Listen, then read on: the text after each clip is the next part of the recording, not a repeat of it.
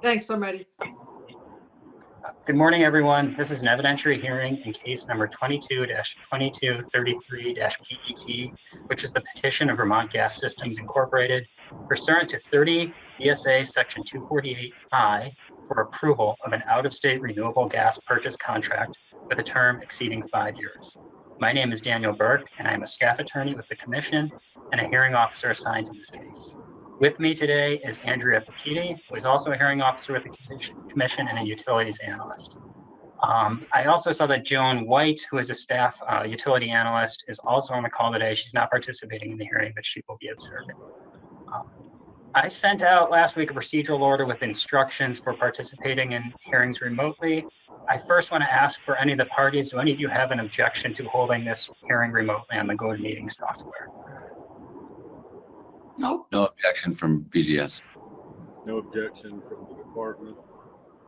No objection. I would like to proceed then to take notices of appearance. Could we start, Mr. Porter, with the department? Sure. I'm Jim Porter on behalf of the Department of Public Service. With me today is our witness, Adam Jacobs, who is a utilities economic analyst with the department. And for VGS? Good morning. My name is Owen McLean from Sheehy, Furlong, and Beam. Appearing on behalf of VGS today. I also have some other witnesses for the case in the room with me today, Todd Lawless and Greg Morse. Jill Fenning is also with me in the room. And then one of our witnesses, Tom Murray, is remote, and so he'll be available for cross-examination in that manner. Thank you. And Ms. Bach, can you introduce yourself? Catherine Bach, pro se, and I have my witness, Dr. Emily Gruber. And before we came on the record this morning, I discussed with the parties the witness order for the case today. Dr. Gruber, the intervener's witness, has a time constraint and is available this morning only till 9:30. So we are going to start immediately with cross-examination of Dr. Gruber and then proceed to cross-examination of the VGS, potentially the remaining intervener witness, and then the department's witness. So we have not discussed evidentiary stipulations, but do all the parties agree to stipulate to the admission of Dr. Gruber's pre-filed direct testimony and her exhibits? I have no objection to the admission of Dr. Gruber's testimony and exhibits. There's some background noise, and it looks to me like someone, CK, has got the mic on, and maybe a couple others. I'm just getting like some road noise. I am seeing someone with the name of Carolyn Kubler. I'm sorry if I'm mispronouncing your last name, but Ms. Kubler, if you could turn the microphone off on your computer, I think that would be helpful.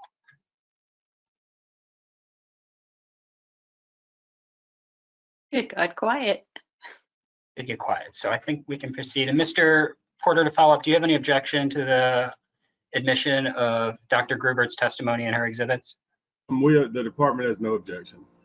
So I'm going to, for the record, note that the pre-filed direct testimony of Dr. Gruber is admitted, and and that is Dr. Emily Gruber, excuse me, and her exhibits that are marked as intervener EG-0, EG-1, EG-2, EG-3, EG-4, and EG-5 are admitted to the record.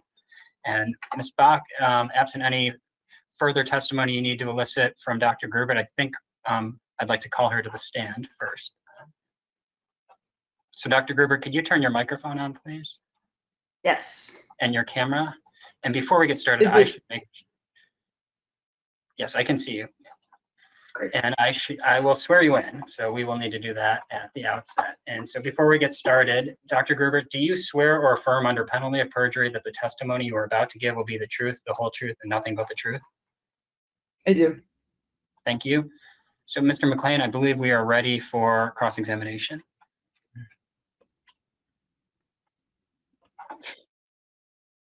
Okay. Good morning, Dr. Gruber. How are you? Doing pretty well, and yeah, thank you for accommodating the schedule. Absolutely. Mr. Burke, do you want me to show? Can I share my screen so that I could show Dr. Gruber a couple of documents? Yes, Mr. McLean, I should have just made you presenter. Let me know if that did not work. Let's see.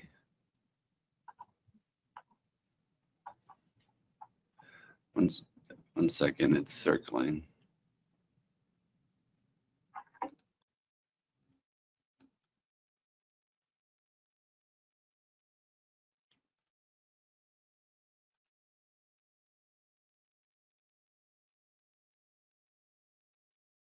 And I can see your screen now, Mr. McLean. Okay, great. Dr. Gruber, can you see my screen here? I can, and the PDF is zooming into the middle right now. Okay, great. So I'm just going to show you a couple documents and ask you whether you're familiar with them, okay? Okay. So this is the document that's been marked VGS Cross Exhibit 1. Is this, and I'm going to zoom out a little bit from the document so you can kind of see the whole thing, but we can zoom in to see the text if you need to. Okay, so just let me know if you can't read anything. Does this look familiar to you? Is this one of your discovery responses in this case? Yes, it is. And I'm just going to go through a couple of them so we have them all up. So the second one has been marked VGS Cross Exhibit 5. Does this, same question, does this document look familiar, and is this one of your discovery responses? Yes, it is.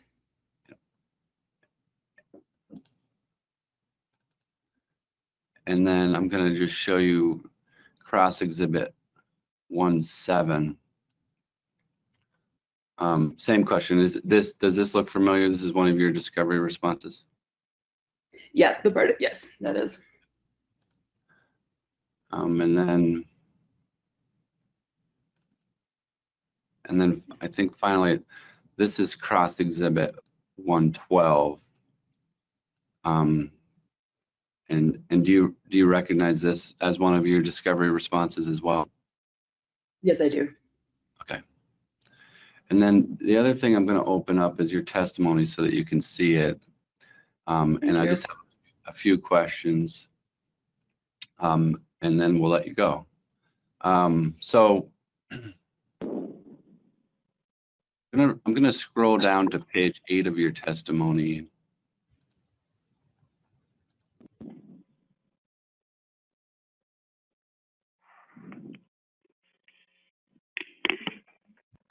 So on page 8 of your testimony at line 2, you testified petroleum-related CO2 emissions, open paren. The only other fossil-related CO2 emissions reported by the Energy Information Administration for Vermont remained essentially flat during the recent period where natural gas emissions have been rising, suggesting that the natural gas is not displacing more emissions-intensive fuels on an absolute basis. That's your testimony, right? Yes, that is. And this is based on your review of data from the Energy Information Administration regarding CO2 emissions, right? Regarding energy-related CO2 emissions for the state of Vermont, yes, that's right. And you also draw this conclusion that it's unclear that the RNG in this petition will be displacing fossil gas emissions. Is that right? On an absolute basis, yes, that's correct. On an absolute basis, right. And so just turning back to Cross Exhibit 1, we asked some questions in discovery about that conclusion. And in response to question 1B, question 1B asked about emissions in the residential natural gas sector, right? Mr. McLean, I'm sorry to jump in. The text on my screen is appearing quite small, so if you have an opportunity to zoom in a little bit, I think for people who are watching. Yeah, sure.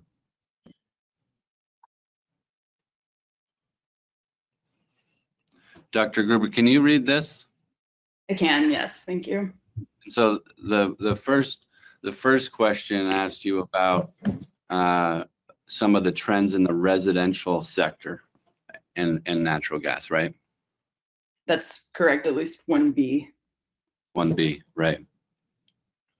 And your response to 1B was that you object to the interrogatory on the basis of it being irrelevant to my point that absolute natural gas related CO2 emissions in Vermont have increased since 1990, correct? That is correct, yes. And you also state, I did not review sector specific documentation. Correct. I looked at statewide emissions trends, which is, I believe, what the Global Warming Solution Act is most relevant for. Yeah.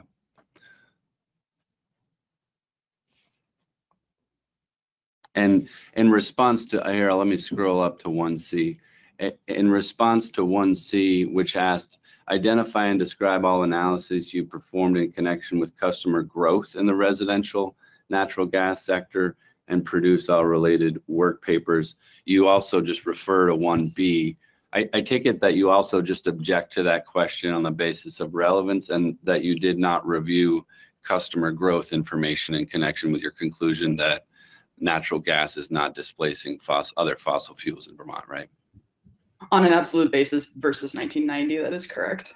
Right, and so in connection with your review, you're not claiming, for example, that natural gas is not displacing more fossil fuel intensive customer use, just that on an absolute basis, it's a purely an absolute basis and a comparison, correct? That's correct, because that's the legislation in the state. Right. Yes.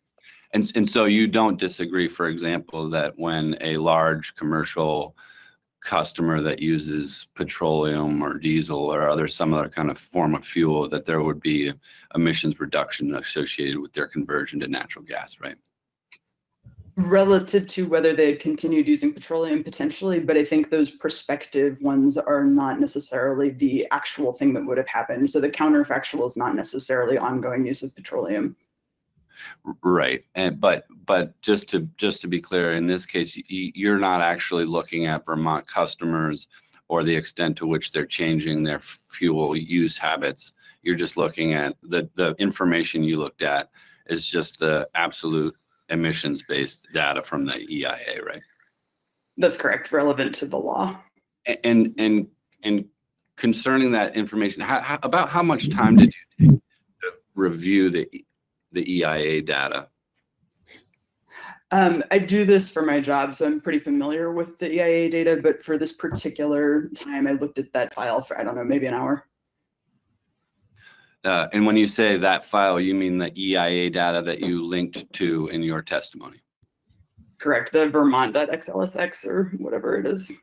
And out of curiosity, did that data was rounded to the nearest 10th? Did you review that data based on the underlying numbers that were inputted into the fields, or did you just look at the high level rounded numbers to the 10th? Yeah, so that Excel file actually does go out to a large number of decimal places, and I looked at those, but I think for the overall point of what the trend is, it's not that relevant to go more out. But yes, I did look at the further decimals. Right, but when you look at the data in more detail, it doesn't actually show that, for example, petroleum-based fuels have been flat. Emissions have been flat, does it? Relatively flat, I think is what I said. Yes. And would you agree that for Vermont those numbers are pretty low? So when you say relatively flat, sorry, that's not from me. Yes, I do see we have two people with your cameras on that are not participating, and your microphones are both on. One of them is named Go-To for Cheryl. If you could please try to turn your camera off. And then there's a gentleman who it just says waiting for name. If you could mute yourself and turn your camera off, that would be helpful. Mr. Burke, I'd like to move for the admission of VGS Cross Exhibit 1, please. Ms. Bach, do you have any objection to having this discovery response admitted into the evidentiary record? No objection. Mr. Porter, does the department have any objection? The department has no objection. All right. So I will admit the exhibit.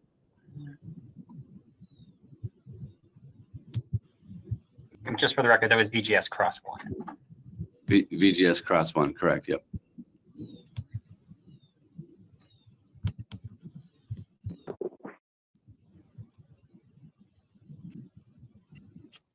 Ms. Bach, or sorry, Dr. Gruber, I'm going to turn you down a couple pages on your testimony, I think to page 10. But let's start at the top of page, or at the bottom of page 9. And in this question, you posed a question to yourself about the GREET model carbon intensity scoring. And you asked, is this an adequate method for assessing the GHG emissions reductions under this contract? And when you say this, you're referring to the GREET model, correct? I'm referring to the specific score taken from the GREET model that I understand VGS to be using. Yeah. And the GREET model that you're discussing, that's the Argonne National Laboratory GREET model that VGS adapted for assessing the carbon intensity of the RNG under the proposed contract in this case, right? I believe so, although I believe they just adopted a single score, not the actual modeling framework.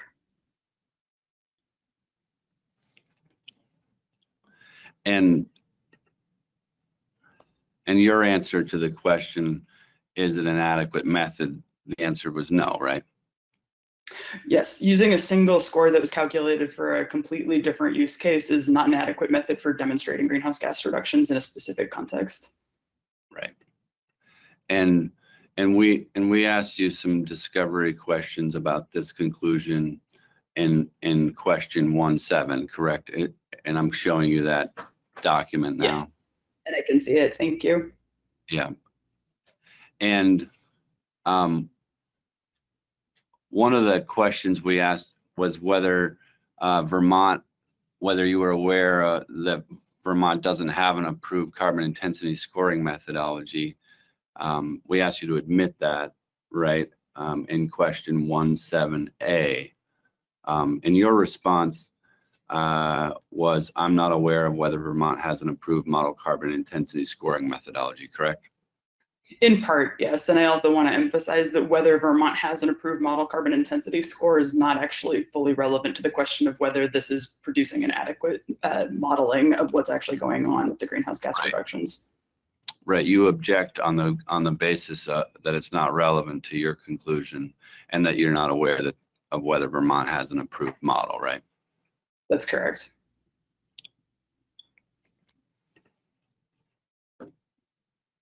And we also asked, in the absence of an approved model, what existing model would you recommend to assess this contract? And you also objected to that question as irrelevant, stating that it's just irrelevant. Is that right? It's irrelevant to the question of whether what was used was appropriate, and I don't think that it's my role as someone commenting on appropriateness to recommend an actual model, but this is something that people are required to do quite frequently. Yeah, and so you don't know about whether there's a Vermont approved model, and you don't have a recommendation for a different model, though, right? That was not part of the scope of what I was testifying about, no. Yep.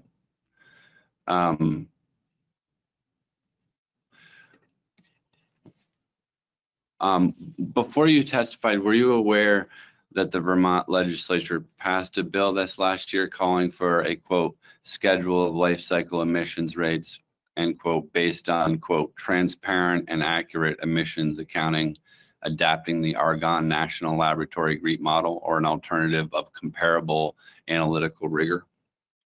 Did you know it was not. That was proposed, that was passed legislation that has not gone into law yet? Not prior to working on this case, no. And on subpart E of the question, we asked you to produce all calculations, analysis, and work papers supporting your statement that distribution, metering, and end-use emissions could be higher in the company's use context than in the California CNG context. And I take it the relevance of that comment is that the California CNG context is data that's incorporated into the GREEP model, and you're discussing the comparability of those two things. Is that right? Not quite. So what's actually, I think what's maybe a little bit of a point of confusion here is the GREEP model is a way to model different carbon intensities of, for example, RNG and a number of other things. I believe in this particular case, the company simply adopted the conclusion for the specific context of CNG in California for this particular RNG resource. The model is actually capable of doing things like evaluating RNG use across different types of end uses in different locations, et cetera. But to my knowledge, the company did not actually model that for the state of Vermont and simply adopted the California one. My comment that the distribution metering and end use emissions could be higher, which is a possibility, not necessarily a guarantee, is mostly based on the notion that compressed natural gas often does not actually engage those life cycle stages. So if you're producing compressed natural gas, you may not use the distribution system, you may not use customer meters, and you may not have end use emissions that are actually the same as what you would see inside of a household, for example. What we know from methane emissions evaluation is that those end uses inside buildings tend to be a little bit higher on end use emissions than we see in industrial settings. So again, it's not a guarantee that it's higher or lower, but because those life cycle stages are likely to be unusual in a California CNG context and are likely to be typical in the company's context, I'm just noting that those are probably not included in the California CNG score, but GREET, I believe, is capable of evaluating those if you actually do model the specific case. Mr. McLean, before you go on, Dr. Gruber, I just want to remind you, we have a court reporter today. You're a bit of a quick talker, so if you could try to slow down a little bit, I think she would appreciate that. Yeah. Apologies. Thank you for the comment. No problem. I do the same thing sometimes. It should be easier because I think my questions are fairly far more simple-minded than maybe potentially you'd like your answers to be.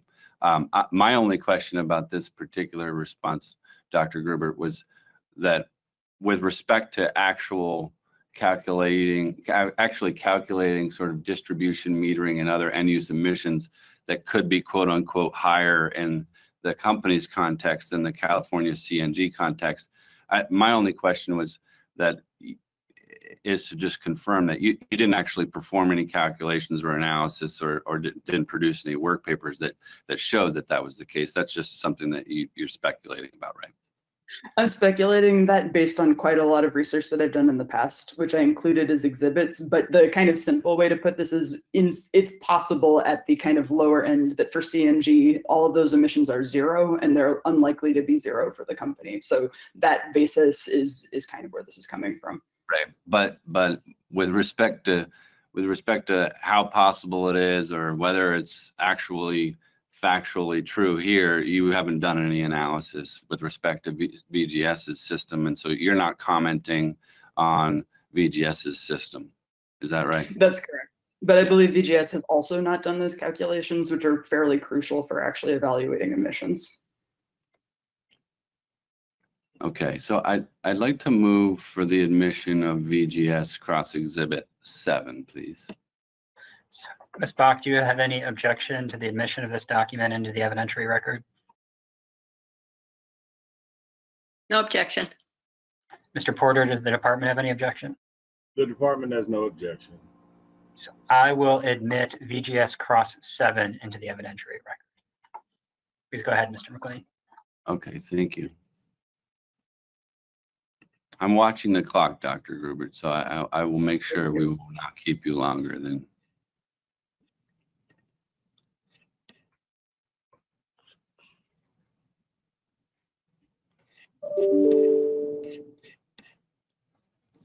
So on page 12 of your testimony, you testified that a future that complies with Global Warming Solutions Act, the Global Warming Solutions Act, would likely require heavy use of pathways capable of achieving zero greenhouse gas emissions to provide the services currently provided by natural gas, such as electrification and further efficiency upgrades. Correct? That's correct. Yeah.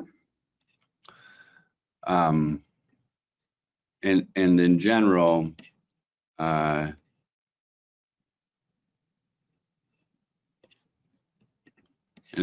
you conclude that this contract is not a cost-effective means to meet the GWSA goals, correct? I make no claims about cost effectiveness, which to my understanding is not part of the GWSA mandates. But I do note that something can be cheap and not actually comply with a mandate.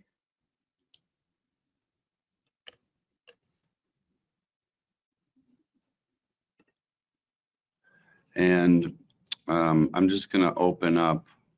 Sorry, the screen's getting a little busy on me.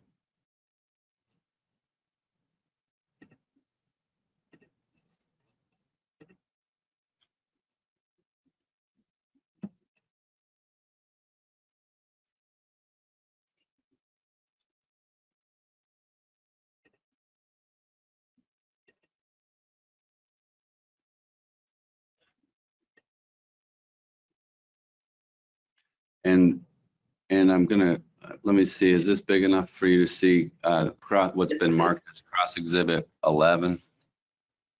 I don't see any yellow marking like I did with the other ones, but I can see what's on the screen right now.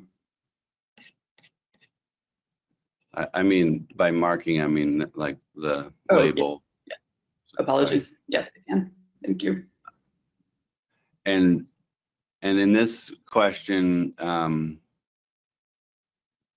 we asked whether you had modeled different pathways to the GWSA goals, and your response to that question was that you have not modeled compliance pathways, and you objected to the question and said it was irrelevant, right? I did, on the basis of basically asking to model the entire state is not really relevant to the question of whether gas emissions are reducing quickly enough to be commensurate with the requirements in the GWSA. Right. And so you have not modeled that, and you have not produced any calculations related to that modeling. And you also didn't model the extent to which electrification and further efficiency upgrades could be deployed in a manner sufficient to meet those goals, right? Not at high level for Vermont. That's the type of work that I do. So I've done it in other contexts, but not in this particular case, no. Yeah, absolutely. I'd like to move for the admission of exhibit VGS cross exhibit 11, please. And Ms. Bach, do you have any objection to the admission of this document into the evidentiary record? No objection. And Mr. Porter? The department has no objection. VGS cross 11 is admitted into the evidentiary record.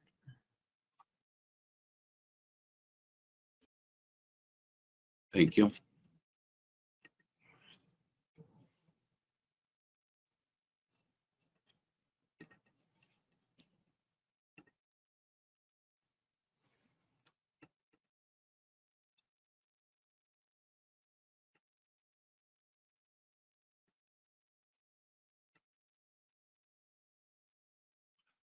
Can you see what's been marked as exhibit VGS cross 13, Dr. Gruber? Yes, I can. Thank you.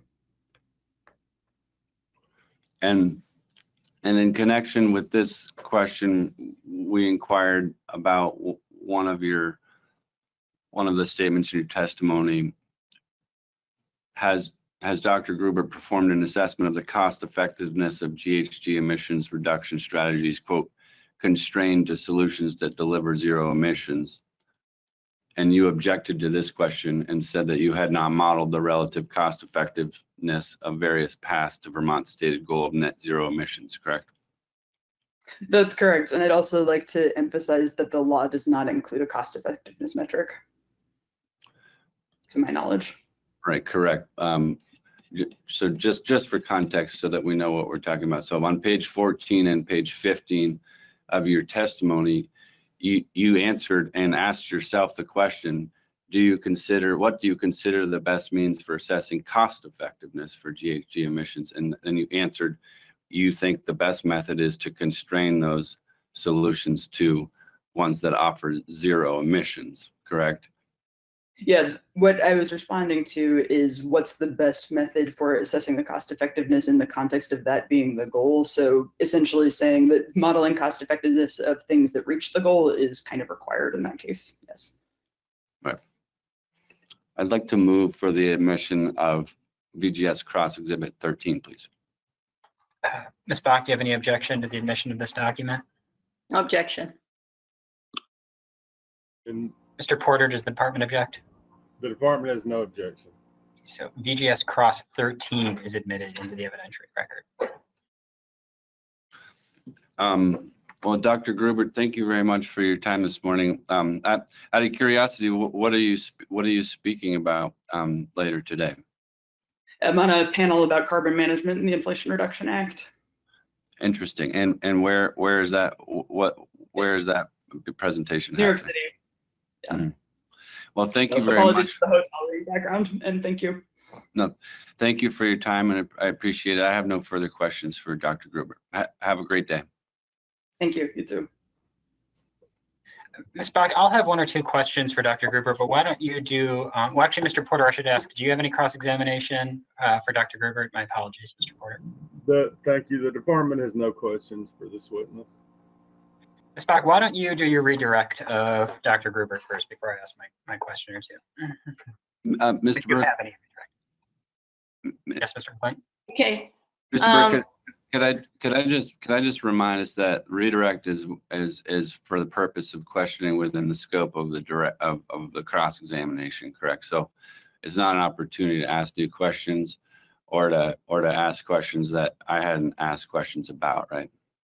Right. That is correct, Mr. McLean. Thank you. And we discussed that before. So Ms. Bach, please go ahead. Thank you.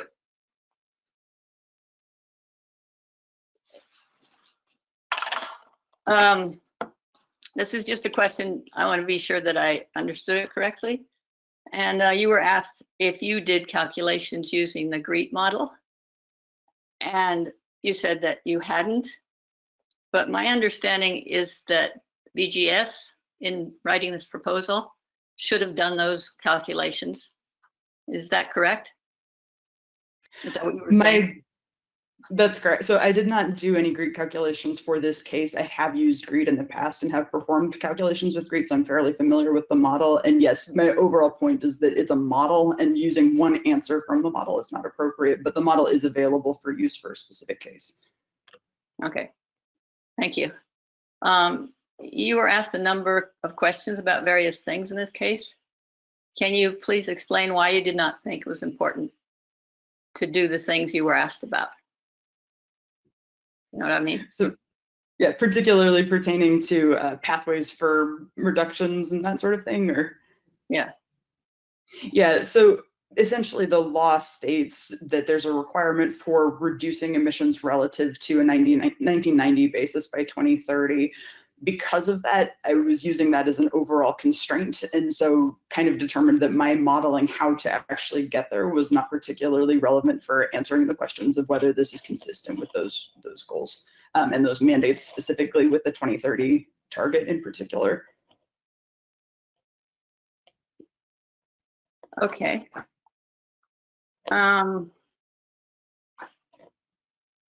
Well, I'm not sure if we talked about this, but the environmental attributes, could you explain how they're given to VGS by this contract? Yeah, we didn't ask any questions about environmental attributes. So I'd object to the question. I guess it's beyond the scope of cross. Ms. Bach, can you clarify specifically what you're asking about environmental attributes? Because I will have questions of VGS's witnesses about this later today, but maybe it can be a little more specific with Dr. Gruber. Well, the fact that VGS will be getting environmental attributes for selling some of the renewable natural gas as transportation fuel, and that is the way, but that's in your proposal, so we haven't really talked about it. But maybe it's better that you ask her. Let's see this. Do I understand that response that you're moving on to a different question? Or it's just Mr. McLean made an objection, and as a hearing officer, I ultimately have to issue a ruling. Yeah, no. So if you, Okay. So I guess I have no more questions. Thank you. Okay, thank you, Ms. Bach. And so Dr. Gruber, I do have a couple questions. I think one of them might actually be germane to what Ms. Bach was going to ask you. The first question I have for you, in preparing your testimony for this case or preparing for this hearing, did you look at or review the Department of Public Services 2022 Comprehensive Energy Plan? I did not. I reviewed specific paragraphs of it that I was looking at, but I did not read the whole thing carefully. Did you read the sections on the Comprehensive Energy Plan that discuss renewable natural gas? A little bit, but not enough to talk about that as kind of a core input. Okay, fair enough. And then on the same vein, did you look at all at Vermont Gas's current alternative regulation plan that was approved by the commission? No, I did not. And so, and I do have a question. I'm going to ask VGS's witnesses about this as well. There seems to be some disagreement about potential environmental attributes that would be connected with a theoretical carbon capture and sequestration storage facility at the site in New York. And can you speak to your testimony about why it's your opinion that those attributes would not be connected to the gas that's acquired under this contract? Yeah, so essentially the way that carbon capture and sequestration works is that you're talking about CO2. Landfills produce both CO2 and CH4, which is methane. That's what we make into RNG. Based on the testimony that I received and the definitions that are referenced in that testimony, my understanding is that VGS has a contract for biogas, which is defined under, I don't remember the exact thing, but it's in my response. One of the CFRs basically showing that biogas is actually defined as a hydrocarbon. That means that the right is actually to the methane component. So my assertion is essentially that I think VGS actually needs to prove that it has the right to the environmental attributes associated with CO2, which is not a hydrocarbon, and from my understanding of what was actually filed in the contract is not part of what they have the rights to. So having the environmental attributes associated with methane is independent of having the environmental attributes associated with CO2, I believe, unless further specified. Carbon capture and sequestration would only affect the CO2. And so if there's not actually a right to the CO2, having the environmental attributes associated with the biogas, in this case defined as the hydrocarbon, does not necessarily mean that the environmental attributes of the CO2 are also present. Further, I believe that I would actually like to see the company kind of positively confirm that they have those rights, because as I noted in my testimony, and I believe in some of my interrogatory responses as well, carbon capture and sequestration, especially of biogenic CO2 like you see produced from a landfill, is an incredibly valuable resource. As such, I think that without proof that the company actually owns those environmental attributes, again, associated with a gas that I don't believe they have a contract for because it's not a hydrocarbon, that is something that I would like to see positive confirmation of, as opposed to just assuming that it goes along with the methane. And so if VGS were able to demonstrate, at least to your satisfaction, or ultimately in this case, the commission's satisfaction, that those attributes are attached to their rights under this contract, and the CCS facility actually comes online as projected, would that in any way change your opinion on the overall scope and benefits of this contract? It's an interesting question, because I think one of the side comments about this is that that still would not actually affect the climate impact of the RNG itself. It would mean that the company essentially had rights to negative emissions.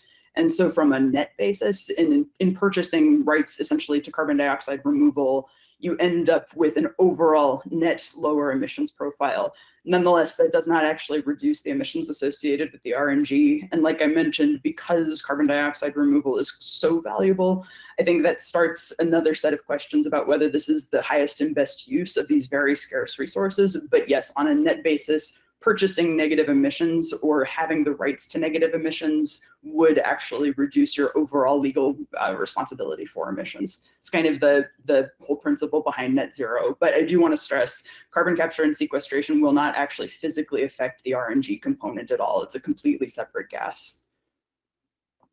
All right, thank you. So those are the questions I had for Dr. Gruber. Mr. McLean, do you have any just quick follow-up on the questions that I had for Dr. Gruber?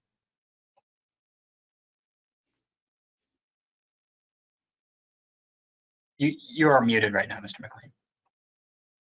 Yes, just one.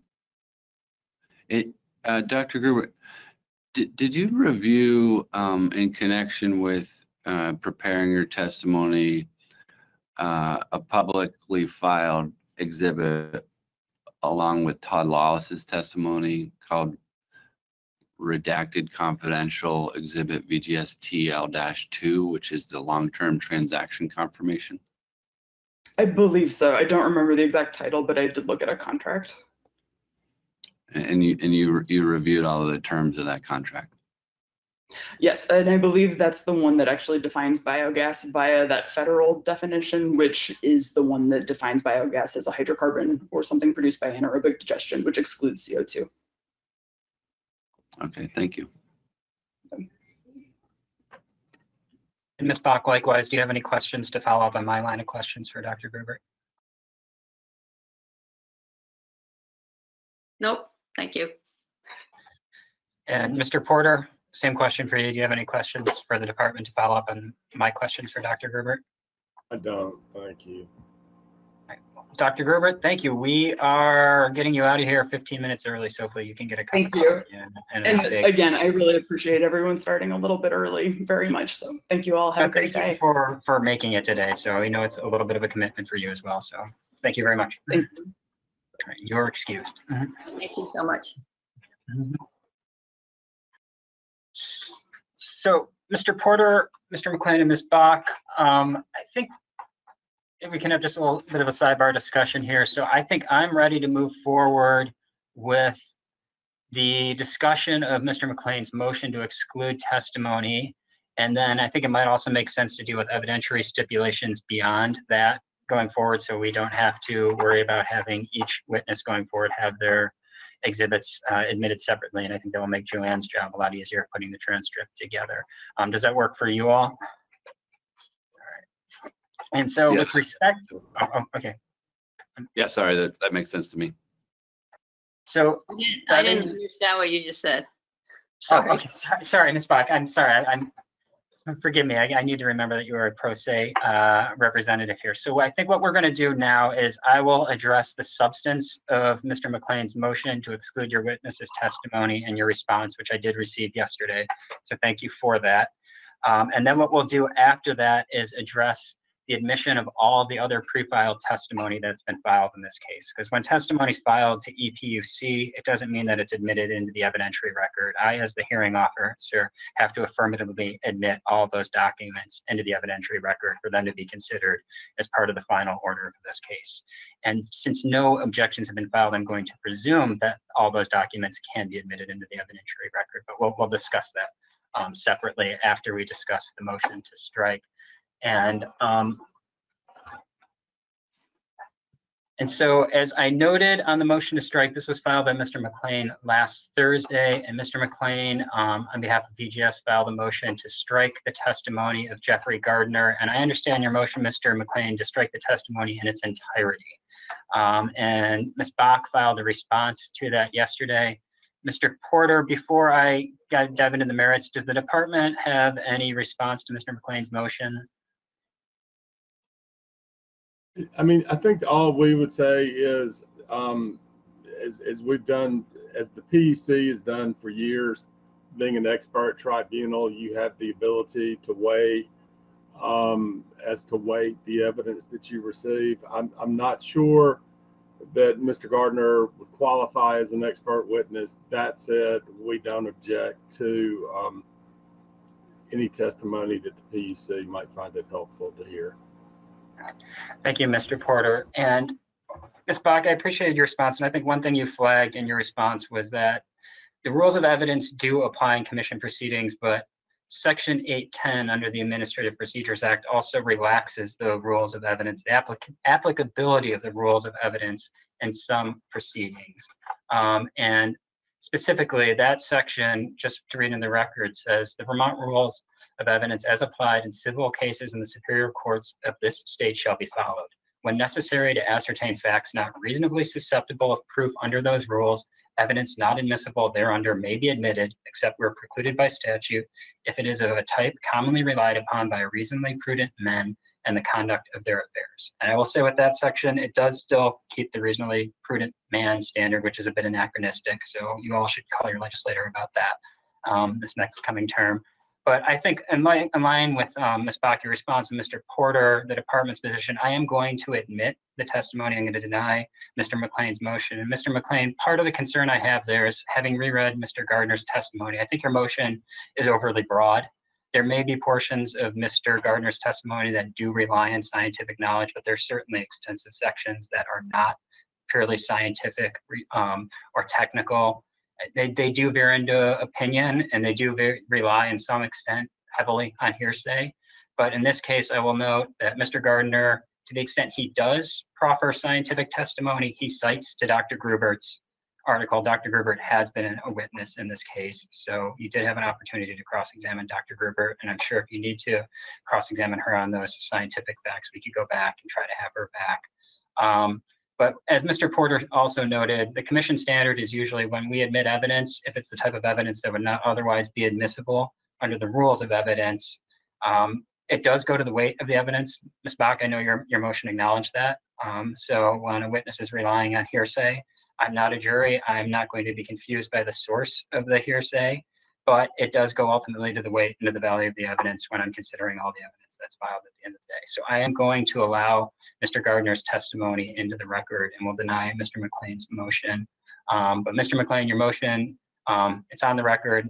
Any issues related to it are preserved going forward. So unless there's any further commentary from any of the parties on that, I think we can move forward to stipulations on the remainder of the evidence.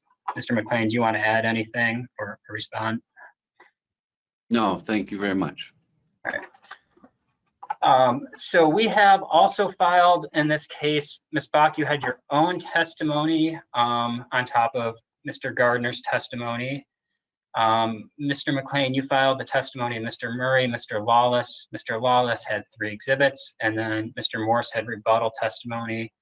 And my apologies. And Mr. Porter, the department filed testimony from Adam Jacobs. And there was also an exhibit from Mr. Gardner as well. Ms. Bach, you had 2 exhibits. Do the parties stipulate to the admission of all of those filings to EPUC into the evidentiary record? Are there any objections to the admission of any of those documents? No objection. No objection. Mr. McLean? Yeah, with the exception of Mr. Gardner's testimony, we have no objection. Understood.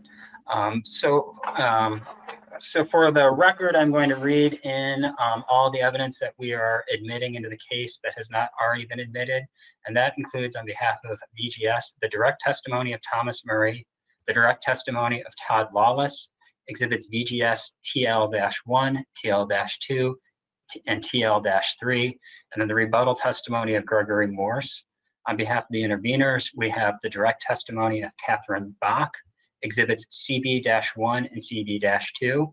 We've already admitted the pre-filed direct testimony of Dr. Grubert and exhibits intervener EG-0 through EG-5. And also noting that over VGS's objection, I'm also admitting the pre-filed direct testimony of Jeffrey Gardner and exhibit GG-1. And then finally, on behalf of the department, we have the direct testimony of Adam Jacobs. So that is those testimonies and exhibits are all admitted into the evidentiary record for this case. Can I ask a question? Yes, please go ahead, Ms. Bach. Did VGS's first responses to the DPS discovery, are they entered into the record? So discovery responses that are filed to EPUC are not admitted into the evidentiary record unless a party asks for them to be admitted. So when Mr. McLean did his cross-examination of Dr. Grubert, he pulled the specific discovery responses that he wanted to ask questions about and asked for those to be admitted into the record. So if there are discovery responses in this case that have been filed that you would like to be admitted into the evidentiary record, you'll have to ask for them to be admitted. And usually the best time to do that is during cross-examination of the witness that is responsible for that discovery response. But are there specific discovery that you would like to have admitted into the record that you're aware of? Well, I have them listed with my questions.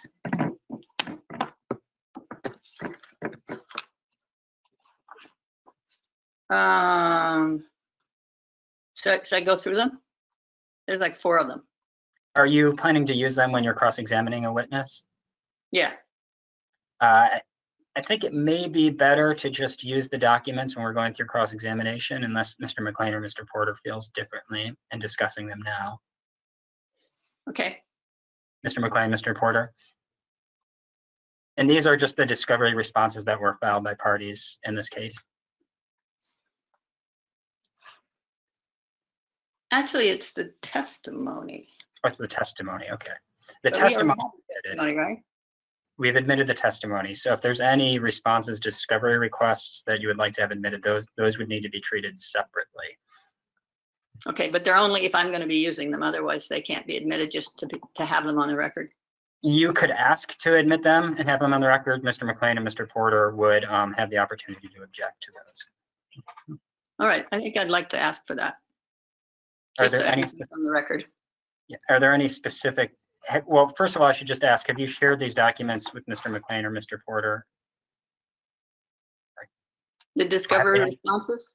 Yes, they've had the opportunity to at least see the documents. These are not new documents to them. Is that correct? I don't think so. I think everybody's seen them. And so specifically, which discovery responses would you like to move into the evidentiary record? I mean, can I? Yeah. Yeah. So just to be clear, we're talking about Vermont Gas's responses to the department's first set of discovery and VGS's responses to the department's second set of discovery, right? Yeah. And in connection with that, there are narrative responses. We're talking about the narrative response, Ms. Bach, where there's a question and then there's a written answer. Yeah. And obviously we're talking about the same versions that were filed in EPUC. Yeah. Yeah, and so to the extent those are the two documents that we're talking about, Mr. Burke, I think we could admit Vermont Gas's first set of responses to the department's first set of discovery responses into evidence. We would have no objection to that. And I think we could also admit into evidence Vermont Gas's responses to the department's second set of discovery responses. So those are two documents.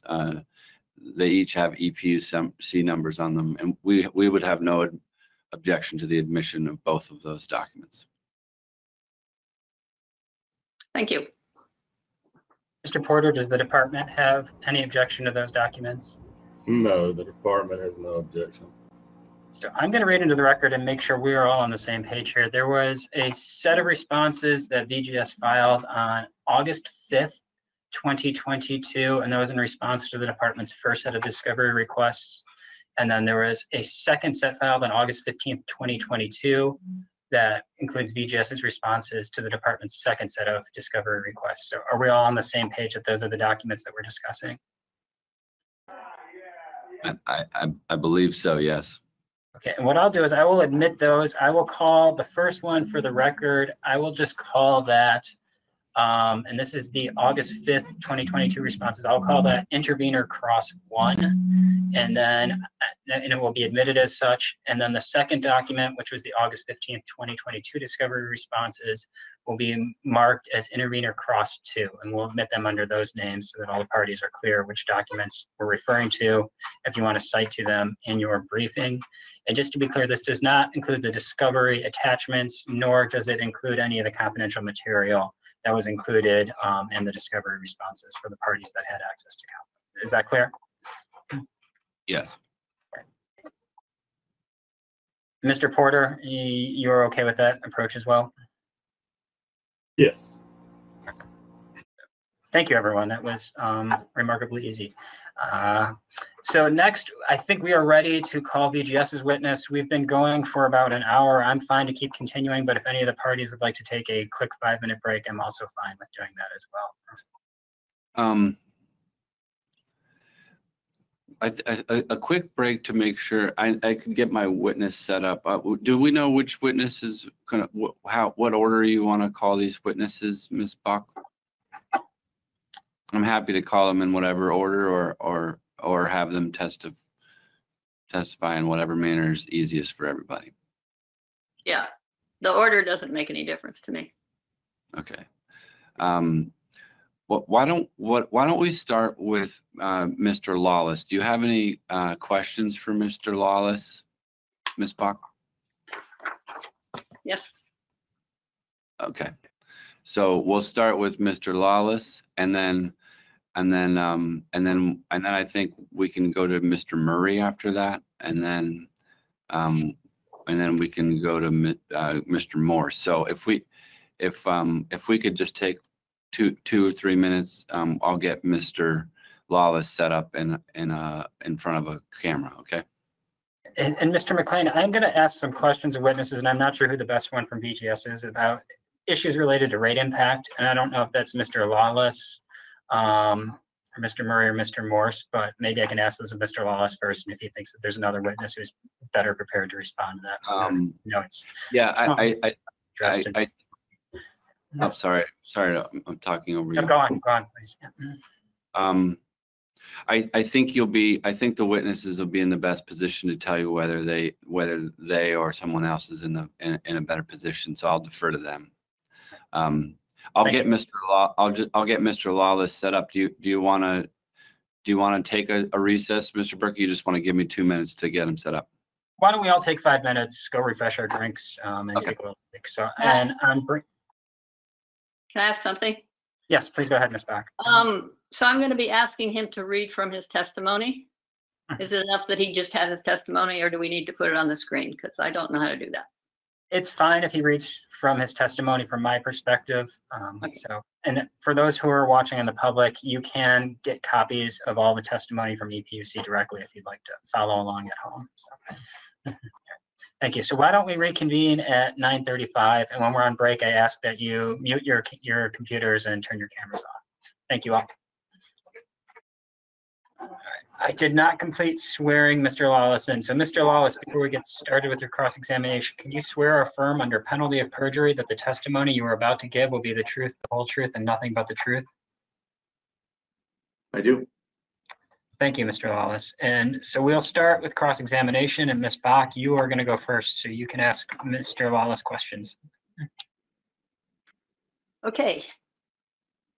I have 3 questions, and the first one is, referring to your testimony, please see page 7, question 12. Please read the sentence at line 9 that begins "while RNG." Sure. So the answer I gave to the question, have you considered this contract in light of least cost planning obligations? Well, RNG remains at a premium to conventional natural gas resources. This contract is a least cost means for VGS to advance the state's renewable energy commitments and GHG reductions through our supply choices. So I want to be clear. What was that? Is it your testimony that the terms of this contract provide a cost-effective and least cost means for VGS to meet Vermont's climate requirements? Through discussions with many RNG providers over time, yes, it is my testimony that this contract provides the least cost means for achieving the state's climate goals. Thank you. You're welcome. My second one, referring to your testimony on page 7, question 12, please read line 11. Starting with additionally? The volumes at the price. Oh, okay. Yeah, starting additionally, the volumes at the price agreed upon under this contract are consistent with the modeling in our 2020 integrated resource plan, which show potential rate impacts of increased blending of RNG into our overall supply. And then a little further on at line 14, the sentence that starts with the IRP. Sure. Model. So the IRP modeled 3 scenarios with the overall rate impact of RNG varying for each scenario depending on the price of the RNG, but generally that the increasing overall RNG usage by 2% of total retail sales each year results in an average incremental annual increase to overall rates of 2.6%. So then it sounds like it's your testimony that under the terms of this contract, the rates paid by all VGS customers will actually increase by 2.6%. The modeling that we did shows potential increase, but the optionality of this contract, which allows us to sell into the transportation market as well as increase our volumes or not increase our volumes if appropriate, may not result in an increase. There's a lot of factors moving forward to ensure that, but the modeling and the work we did now shows it, yes, is less than 2.6%. Okay, so the modeling is not really completely finished. It's not been possible to calculate exactly what will happen in terms of Well, the pricing. modeling's finished based on current market conditions. The modeling is finished. Okay. But markets change over time. So my last question is, in considering this contract, did VGS evaluate the contract's cost effectiveness compared to the cost effectiveness of any scenarios that do not involve substituting RNG for fossil gas? I'm not sure I understand that question. Could you repeat that one more time for me? I apologize. Yes. In considering this contract, did VGS evaluate the contract's cost effectiveness compared to the cost effectiveness of any scenarios that do not involve substituting RNG for fossil gas? For example, what would the cost be of just leaving it the way it is, using only fossil gas? So yes, we did do that analysis. So we're constantly looking at other alternatives, including district energy, hydrogen options, and the comparison in our rate impact analysis is based on the difference between using conventional natural gas as well as natural gas in this contract. So the analysis was done based on the alternative of using conventional natural gas. But thank you very much. Yeah, you're welcome. I have no more questions. So there was a little bit of an echo there. Ms. Bach, did you say you have no more questions? What? Did you say that you have no more questions? There was a little bit of an echo on my end. I didn't hear the last thing you had said. Right, that's what I said. Okay. Mr. Porter, does the department have any questions for Mr. Lawless? We have no questions from Mr. Lawless. Mr. Lawless, I have a question, and I'm not sure if you are the right VGS witness for this, and this may actually be more of a legal issue actually for a briefing from the department and VGS. Have you reviewed Mr. Morse's rebuttal testimony that he filed in this case? I did read it. I'm not sure I'm the expert on it, but okay.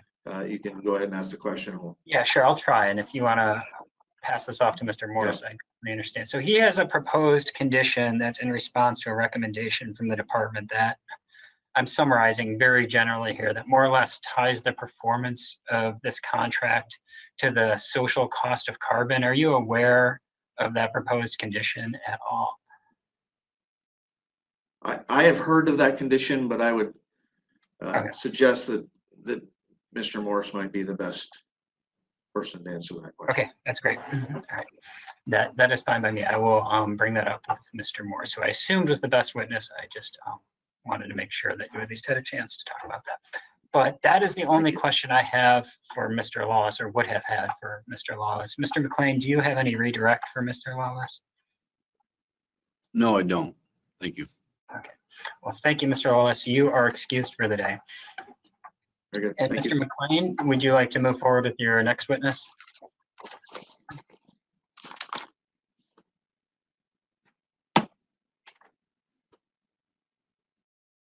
Mr. McLean, you're muted right now. Oh, I apologize. Mr. Murray is available. I'll call Mr. Murray as the next witness, Mr. Burke. Thank you, Mr. McLean. And Mr. Murray's direct testimony has been admitted into the evidentiary record. And before we get started, Mr. Murray, I'm going to swear you in. So do you swear or affirm under penalty of perjury that the testimony you are about to give will be the truth, the whole truth, and nothing but the truth? I do. Thank you, Mr. Murray. And Ms. Bach, you are free to cross-examine Mr. Murray on his testimony. Okay. This question will be similar that I'm going to refer to your testimony. So in your testimony on page 3, question 4, would you please read the sentence on line 15 that starts with the purpose? Let me just, page 3, line 4. They're on the right page No, here. question 4, line Question 15. 4, okay. All right, thank you. Question 4, line 15.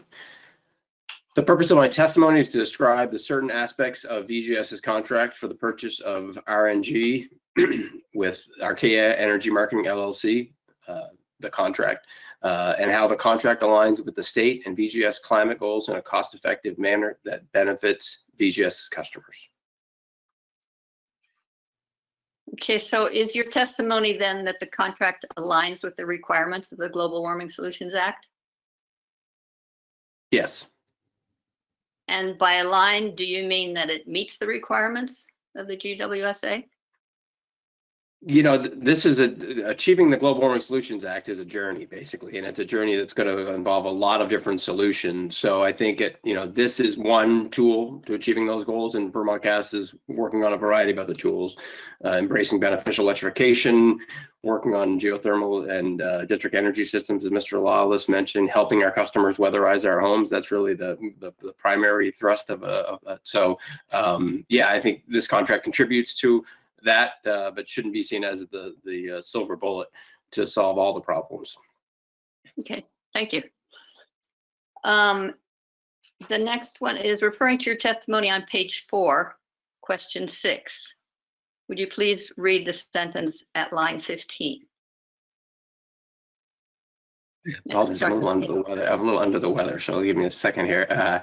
In order for VGS to contribute to the state's Global Warming Solutions Act requirements and achieve our own climate goals, the company will need to purchase and sell upwards of 2 billion cubic feet, or BCF, per year of non-fossil gas, such as RNG, green hydrogen, by 2030.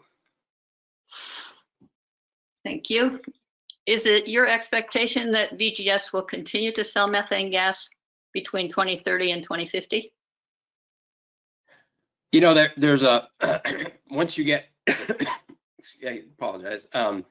We're doing a lot of work in the hydrogen space. And so there is a world where probably after 2040 or 2045, there may be a world where our system actually is a hydrogen system. There's a lot of work being done around that. So I think, but certainly in the next 20 years, you know, we're going to be using CH4 in our system, but we're very interested in seeing how we can evolve our pipe to a completely decarbonized solution.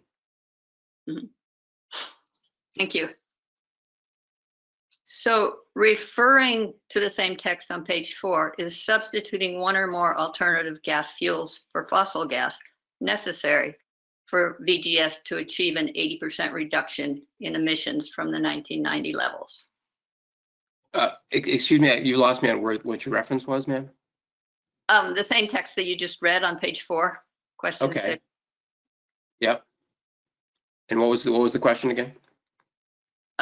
Is substituting one or more alternative gas fuels for fossil gas necessary for VGS to achieve an 80% reduction in emissions from the 1990 levels? We believe so. It's a key part of our strategy, along with in-home solutions, as I talked about, helping support beneficial electrification, and then also weatherization as an efficiency utility. We are leaning in on efficiency as much as we can. Okay, so just for, I want to be really clear. So you're saying that a substitution is necessary to meet that 80% reduction? Is that correct? In our modeling, yes. Okay, thank you. Does VGS plan that its current system of transmission and distribution pipes will be in service to deliver methane fuel of some sort in 2050?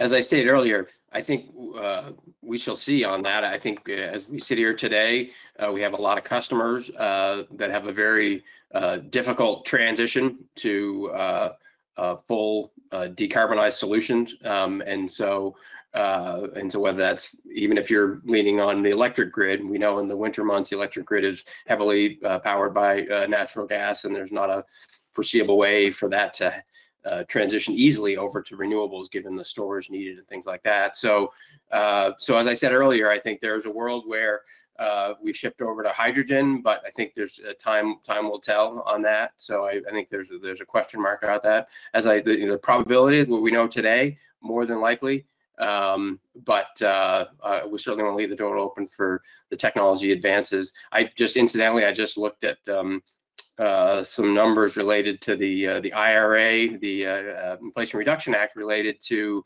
the policies that are finally in place for green hydrogen and renewable gas. Green hydrogen in particular, the investment and production tax credits start to bring green hydrogen down to a price that is, somewhat comparable to natural gas. So that's pretty exciting, and we're going to watch that closely. And we're doing some pilots in state to start to work with that technology. So that's exciting. That allows our system to actually support the electric grid by taking excess renewables when they're not usable, like we see in the Shia region up in northern Vermont. So, our system complementing the electric grid just like it does today, there's a pretty good chance that system will complement the electric grid in 2050. It just may have different things flowing through the pipe. Thank you.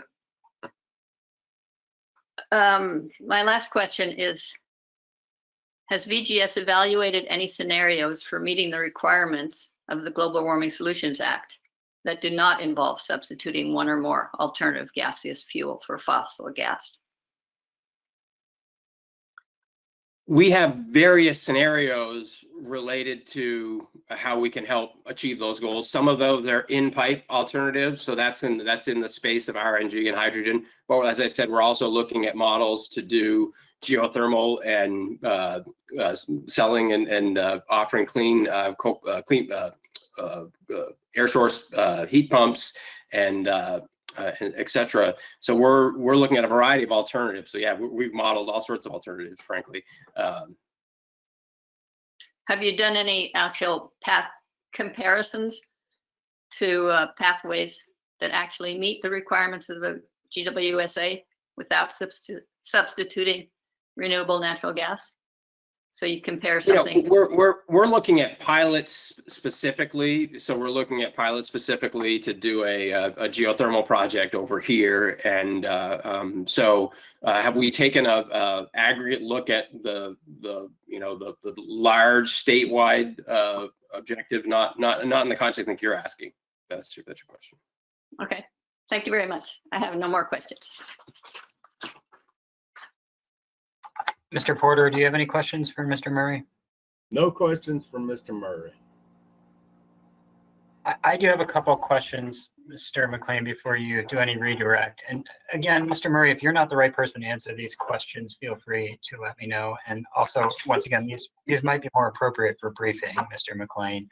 But I have a question for you, Mr. Murray, about the scope of this contract, which from my perspective is relatively large for VGS, of the RNG world, but we're operating sort of in a legal universe where, unlike the electric utilities, you don't have a firm mandate yet. We don't have a renewable energy standard equivalent for the gas industry here in Vermont. And ANR is currently in the process of working, or presumably is in the process of working on rules to implement the GWSA, and we may end up with a clean heat standard in the future. What happens if, whether through ANR's rulemaking or through some new clean heat standard or renewable energy standard analog for VGS, if there's a legal requirement that you can only claim attributes if they're created in state? I mean, I just wonder, I guess my question is this a premature to invest this much into a contract with uncertainty as to what those legal mandates are going to be? So I have to apologize. Again, the optionality in this contract gives us the flexibility. So we have the optionality to, as we talked about, if something were to change on the policy front, we know this RNG is valuable in these wholesale renewable transportation fuel markets. There's other markets developing. So I don't envision a scenario where Vermont Gas can't move this gas in a direction and probably actually generate ratepayer benefit. But as we sit here today, and as was contemplated in the Clean Heat Standard legislation, this a pathway or deliverability was I think the term that was used as it related to our renewable fuels. So this would have aligned with the Clean Heat Standard.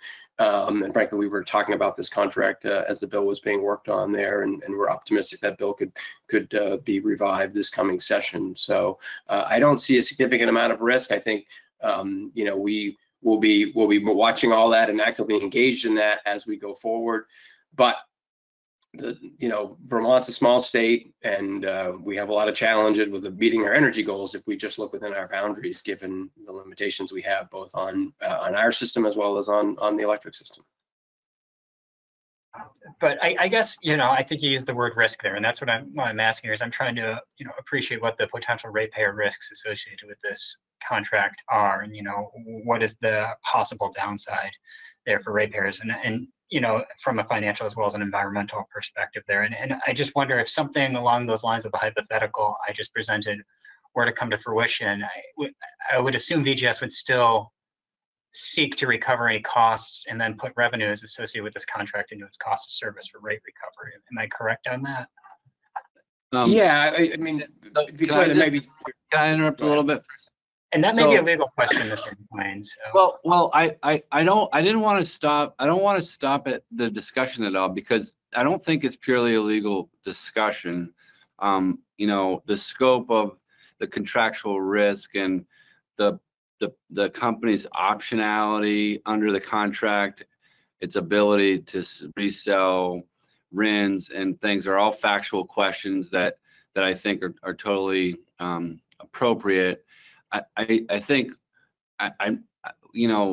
will Vermont Gas, I guess I'd approach the question a little differently. I mean, I think asking Mr. Murray about the scope of the risk and what options VGS would have on the table in the event that there was this contract was less valuable to customers under our new legal framework is a completely legitimate question.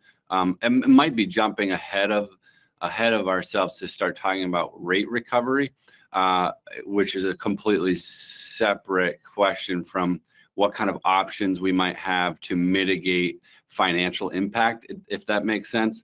So I mean, I think Tom is totally in a position to be able to testify about about how to mitigate all that risk and all the options under the contract and all the rest, including the financial impact of that risk. How we file a rate case 4 years from now, this witness might not. I'm not sure that Tom's prepared to testify about that or has testified about that in this proceeding. Yeah, and that's fine, and that's why I prefaced the question with if he's not the right witness, please feel free to let me know. So I appreciate that, Mr. McLean. But I think give you some context of where I'm going, and I know what I'm interested in, I know the commission's going to be interested in, is how does this contract sort of play in with the alternative regulation plan and VGS's, overall cost of service that's regulated through rates in general. And one thing I'm looking at is in the rebuttal testimony that Mr. Morse filed, there's that proposed condition that's responsive to the recommendation from the department. And I understand the intent of the condition there, but what I don't see from the testimony is what is the consequence of failing to satisfy that condition. And so I think that's what the commission is going to want to wrap its head around is this an issue that ultimately gets resolved in a rate case, like you said, 4 years down the road, if this contract doesn't perform the way it's intended? So that's, I think, where the risk is. And does this turn into sort of a traditional rate case standard, where this contract can be reviewed 5 years from now under a prudence or a used and useful standard? Or does this proposed condition have something that is specific to itself and an order that could come out in this case in terms of what a potential consequence would be for failing to satisfy that condition? And that's what I'm trying to reconcile. And that may well be something for you to brief, as opposed to something for the witnesses to speak to today. But I know that the commission is going to be interested in how this interplays with rate recovery in the future. Does that make sense? Yeah, thank you for that. That's very helpful. I mean, I want to make sure that while we have our witnesses here, that we're asking a lot of the factual questions that undergird some of those questions. Ultimately, the department's recommendation, as I read it, and as we have interpreted it via that conditional language, in Mr. Morse's testimony, did not discuss a consequence, and it's the language of the condition itself is mandatory, and as discussed at length in Mr. Morse's testimony, contains a significant level of flexibility. And in fact, I think the suggestion would be more flexibility than even is proposed in the condition. But ultimately, you know, I don't think that there is a penalty conceived of by the department, so we have not responded to a proposed penalty.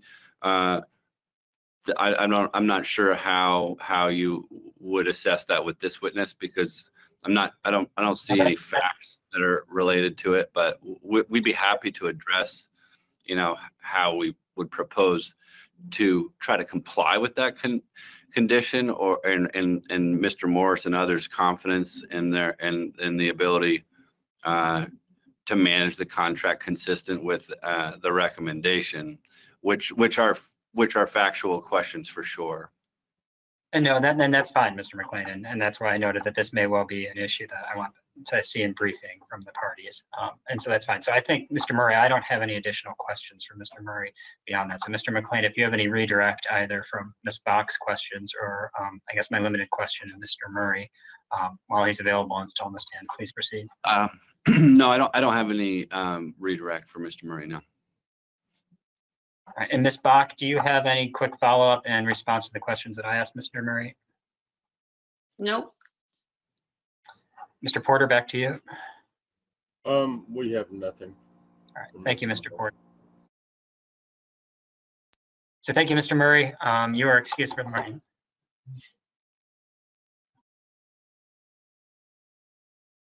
Mr. McLean, can you call your next witness? Yeah, just give me 1 minute. Yes, please.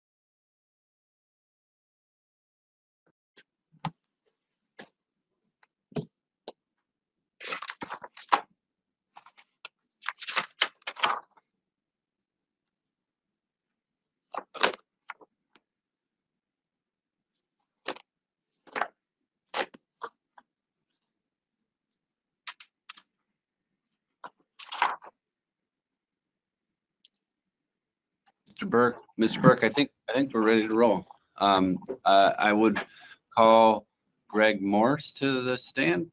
Can you hear us okay, Mr. Morse? Yes, I can. Thank you, Mr. Morse, and good morning. And before we get started, I'm going to swear you in. So do you swear or affirm under penalty of perjury that the testimony you are about to give will be the truth, the whole truth, and nothing but the truth? I do. Thank you, Mr. Morse. Ms. Bach, you may begin with any cross-examination you have for Mr. Morse. I have no questions for Mr. Morse. Mr. Porter, do you have any questions for Mr. Morse? No, sir. I do have some questions for Mr. Morse. So you do have your testimony in front of you. Is that correct, Mr. Morse? I do. So we've received quite a few public comments, and I think the interveners have testimony on sort of the long-term viability of the landfill, where the generator is going to be here, and there are questions about its permit that at least there's testimony that that permit will need to be renewed. In your rebuttal testimony, you discussed that the contract basically has assurances for output, and that potentially the counterparty, I'm sorry, Archaea or Archaea would be able to produce gas from alternate facilities to satisfy the contract. So I guess I have sort of a twofold question in response to that. One, do you have assurances that they will be able to continue generating gas to meet the contract's needs, even if the landfill does not get a permit extension based on, I guess, the current fill that's already there and its ability to generate gas going forward? I just want to be clear about your question, is that they will have the ability to continue generating gas at the Seneca landfill if the landfill closes, at the or Seneca they will have the landfill. capability? Initially, have they told you that even if they are unable to get a permit extension, that there is sufficient feedstock already at the landfill that would allow for performance under this contract for its full term? Yes, we have that assurance from Archaea, and it's my experience in landfills in the Northeast that there is significant amount of RNG production after a landfill closes, and in many cases, specifically in the Northeast, that production actually increases for a couple of years before it declines in the later years. And so a follow-on to that question, if for whatever reason they are not able to generate gas required under the contract from the Seneca landfill, have they let you know, they being Archaea, let you know what other sources the gas would come from? Or is that? We have an yes, I'm sorry. Go on. We have an indication from them, yes, of which landfills are available to replace that gas. We would pursue gas that has a similar environmental footprint to this gas to preserve the environmental benefit. Are those generally located? I'm sorry, they're located in the Northeast. Yeah, the contract specifies that those are located in the Northeast, so those would be in New England, New York, or I believe Pennsylvania. Now, were you listening?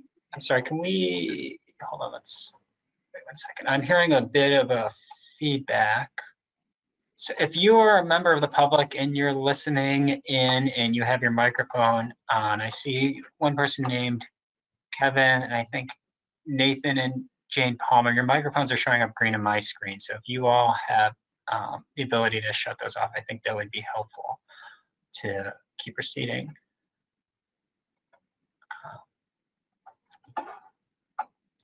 Kind of jumping back, I had a discussion with Mr. McLean a moment ago about a condition that's or a proposed condition that's included in your rebuttal testimony. So I'm going to presume that you're familiar with that condition, correct? Correct. And am I correct in understanding that condition? I'm going to try to bring it down to the layman's words. More or less, is trying to ensure financial performance of the contract by tying it to the cost of carbon. It's not directly analogous, but it's more or less what is the difference between the spot price of gas and the cost of carbon, and are you paying more than that? Is a measure to ensure that customers are not paying for more than what the environmental benefit otherwise would be. Sorry, that was a little verbose, but does that make sense as to what the intent of the contract is? I believe so. Or if there's a different way that you could summarize it from your perspective, or at least what the intent behind it is, maybe that would be helpful. I believe the intent behind the condition is to ensure that our ratepayers are achieving carbon reductions at a cost that's acceptable to the department and ultimately to a policy environment in the future. And I read your testimony. Sorry, there was a little bit of an echo there. I read your testimony, and correct me if I'm wrong in my understanding, that to satisfy this condition, unless the carbon capture and sequestration system comes online, VGS will necessarily have to exercise its options to sell some of the attributes or sell some of the gas in the transportation markets. Is that correct? That's the way we've conceived of it and what's included in the modeling and testimony. Yes. And then, again, this may be a question for briefing, but the contract or the proposed condition, excuse me, refers generally to the societal cost of carbon. How are you envisioning defining this, the societal cost of carbon in there? Are you going to peg it to a specific measure? I just want to make sure that's clarified because that's not defined in the condition that's been proposed. Throughout testimony, I think you see in the department's testimony what they suggest, and in my rebuttal testimony, our concerns about that. I'm not sure we're prepared at this time to suggest what the price ceiling should be, other than to note that there are a number of different ways to calculate that ceiling. The department suggestion was $128 a short ton based on the AESC study. That study also considers the marginal abatement cost, which works out to something over $500 on a metric ton basis. We're comfortable with the concept that there will be a threshold against which contracts will be evaluated for least cost. But we think there's probably more work to do to establish what that cost is, and perhaps that will be a decision established through legislation. But I guess for purposes of issuing an order in this case, are you conceiving that condition of sort of solidifying that 128 number, or are you envisioning that this is a number that will fluctuate as those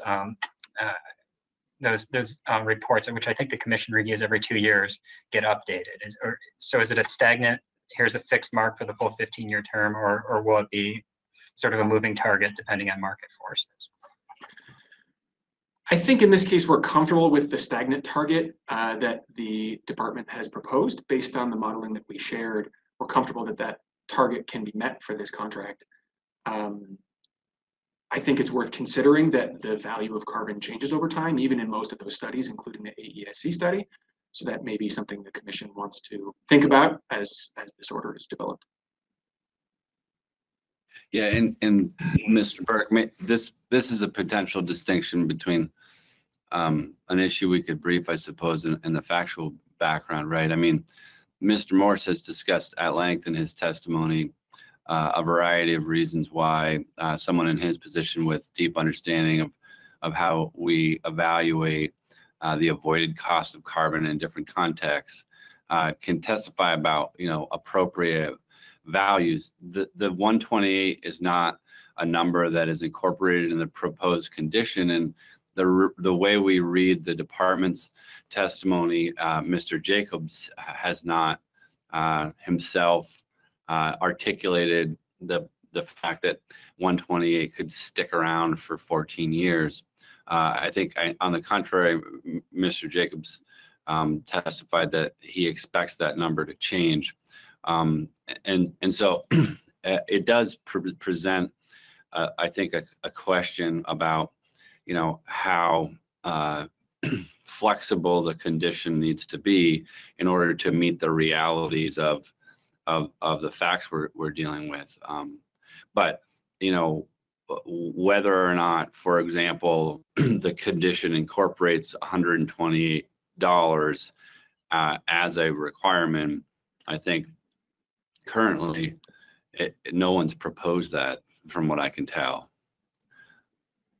Okay, thank you, Mr. McLean. And I having read the department's testimony, and I'm going to ask the department obviously some similar questions. It appears there's some level of agreement between VGS and the department that a condition can be imposed here. But if there is an order approving this contract, I want to make sure that what that actual condition is, everyone is on the same page, and that the commission understands precisely what the requirement is.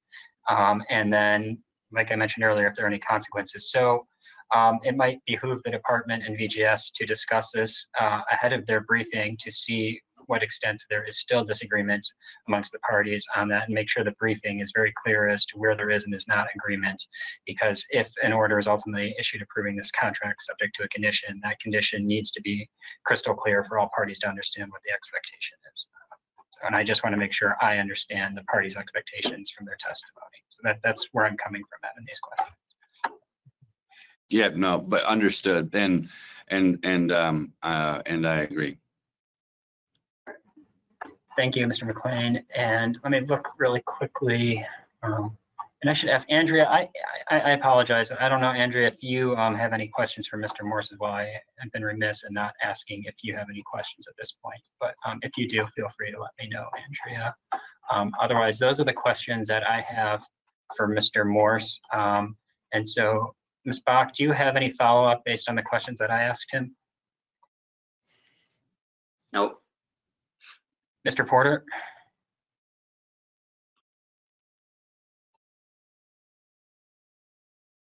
Mr. Porter, I lost you on my screen. I think am I back? You are back. If I could just ask one follow-up question of Mr. Morse. So, Mr. Morse, are you aware that the Vermont Climate Council has adopted a measure for the social cost of carbon to be used in climate-related decisions? I'm aware, yes. Okay. That's all I've got.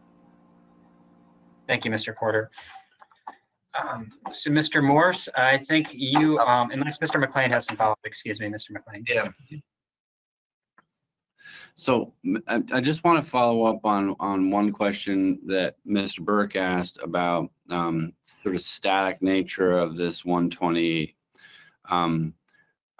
I take it on the one hand, you have testified that if VGS wanted to, it could manage its options under this contract so that the ultimate social cost of carbon was equal to or less than 128, given the options under the contract. Is that right? That's correct. I also understand, based on your testimony, that you think that value could change over time. Is that fair? That's fair, yes. And could you just discuss a little bit about the kind of considerations that would be relevant, say, 5 years from now, if the social cost of carbon valuation, based on the same methodology the department has proposed, were to change significantly? Sure. The cost of carbon is a communication about the value of various measures. So as the cost of carbon rises, the implication is that the measures that reduce carbon are more important to society or to the legislature. So setting a high cost of carbon communicates to all the parties involved that these measures are very important. Probably that compliance with those measures is more important than paying some sort of penalty or damage. And the opposite is true as well. So a lower cost of carbon implies that there are certain measures we're not willing to take that will not fall under the threshold, and that more than likely the payment of some sort of damage calculation or ACP or whatever is imposed is acceptable in lieu of actual compliance, of actual reduction. So that's why we think that more flexibility is warranted here. There are a number of measures we know that would not meet the 128 threshold, although this contract will. So it's important in our view that price be flexible in the future so that the state can actually achieve its goals rather than achieve payment of a significant amount of damage penalty in lieu of those goals. And so do you conceive that, for example, if there was consensus in Vermont that the social cost of carbon was higher in 5 years, that you would be managing this contract to that higher value, or you would continue to manage the contract to the lower value that's currently proposed by the department? I think it makes sense to manage all of your options to the same value at the same time. Otherwise, there are split incentives and unintended consequences. So in my view, it makes the most sense to manage this contract to what the threshold is at the time that you're making those decisions. Right. And just following up on Mr. Porter's question about the Climate Council, Are you familiar with any of the of any other setting where the social cost of carbon has specifically been used to value decarbonization efforts? Or just aware generally that the council has adopted that measure? I'm aware that the council has adopted that measure. I mean, I'm aware of several other settings in other states where there is, if not an outright cost of carbon, there is an implied cost of carbon in compliance with laws and measures in those jurisdictions. Yeah, and what do you mean by an implied cost of carbon? So in some locations, the requirement to reduce carbon has a certain cost flow associated with it. So sometimes those are direct, like in California, there's an LCFS market that's actually priced in dollars per ton of carbon.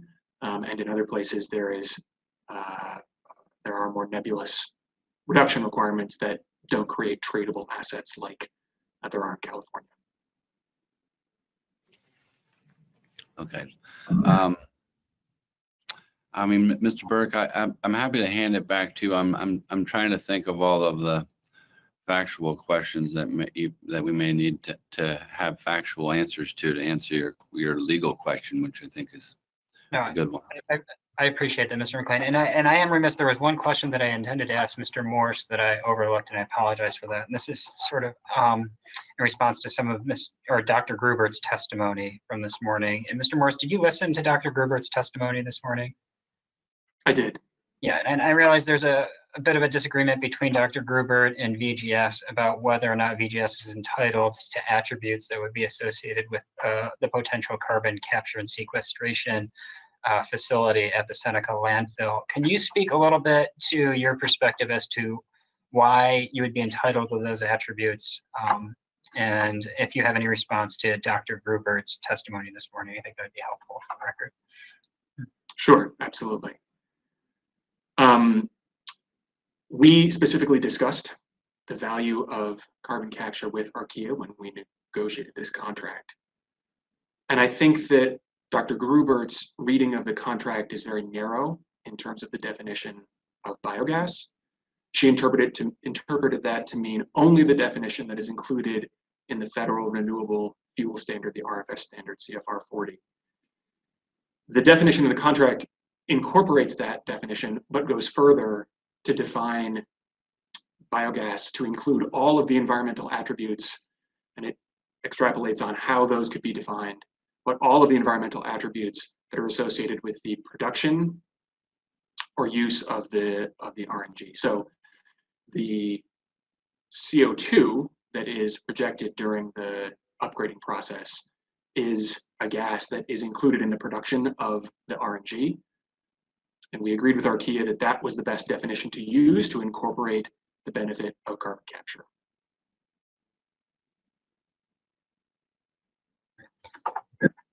Thank you, Mr. Morse. And Ms. Bach, you are certainly entitled, if you have any follow-up questions in that answer, feel free to ask them of Mr. Morse.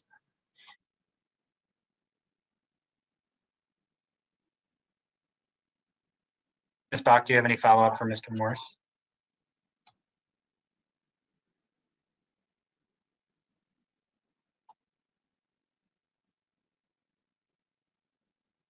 You are muted right now, Ms. Bach. I have no more questions. Likewise, Mr. McLean, do you have any questions to follow up on that point, that last question?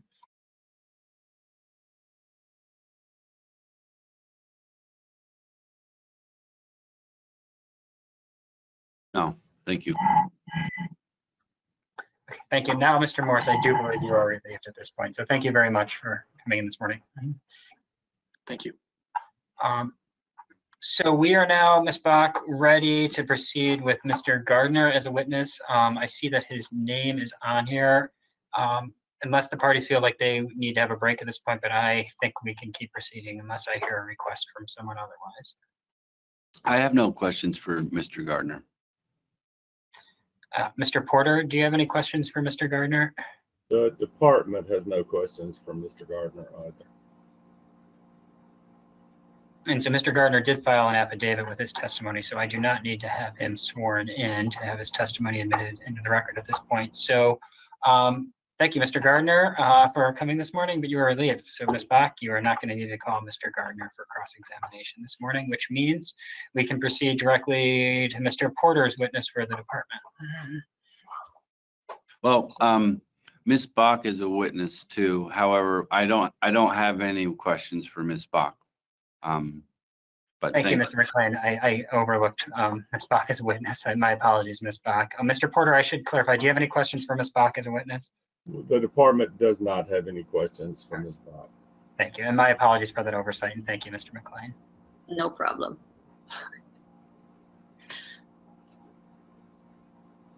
And so I see the department has got its witness, Adam Jacobs. Mr. Burt. Good morning, Mr. Jacobs. Before we get started, I'll note for the record, your testimony has been admitted into the record. And so I'm going to ask you, do you swear or affirm under penalty of perjury that the testimony you are about to give will be the truth, the whole truth, and nothing but the truth? I do. All right. Thank you, Mr. Jacobs. And so in terms of cross-examination order, Mr. McLean, you can go first with the department's witness if you have any cross-examination for Mr. Jacobs, and then we'll proceed to Ms. Bach. I have no initial questions, but I'll just reserve the right to follow up if something comes up. Thank you. Thank you, Mr. McLean. Ms. Bach, do you have any questions for Mr. Jacobs? Yes. Do you have your testimony in front of you? I do. Good. Can you please refer to page 1, question 4, and read that line 28? One moment here. Starts because the proposed contract is aimed at reducing greenhouse gas emissions, my review is targeted at ensuring the cost of those emission reductions do not exceed the monetary value of those avoided emissions based on the social cost of carbon. Thank you. So are the emissions reductions that the contract aims at in line with the requirements of the Global Warming Solutions Act? Could you please rephrase the question? The Global Warming Solutions Act requires a certain amount of emissions reduction by 2030, 2040, 2050. So if the reductions that the contract is aiming towards, if they're in line with those requirements. As previous witnesses from VGS have referenced, there are a large range of initiatives, measures, supply options that will need to be pursued in order to achieve the Global Warming Solutions Act. Under Vermont state law and the Agency of Natural Resources emissions accounting, renewable natural gas does have a greenhouse gas reduction quantity that can be assigned to it.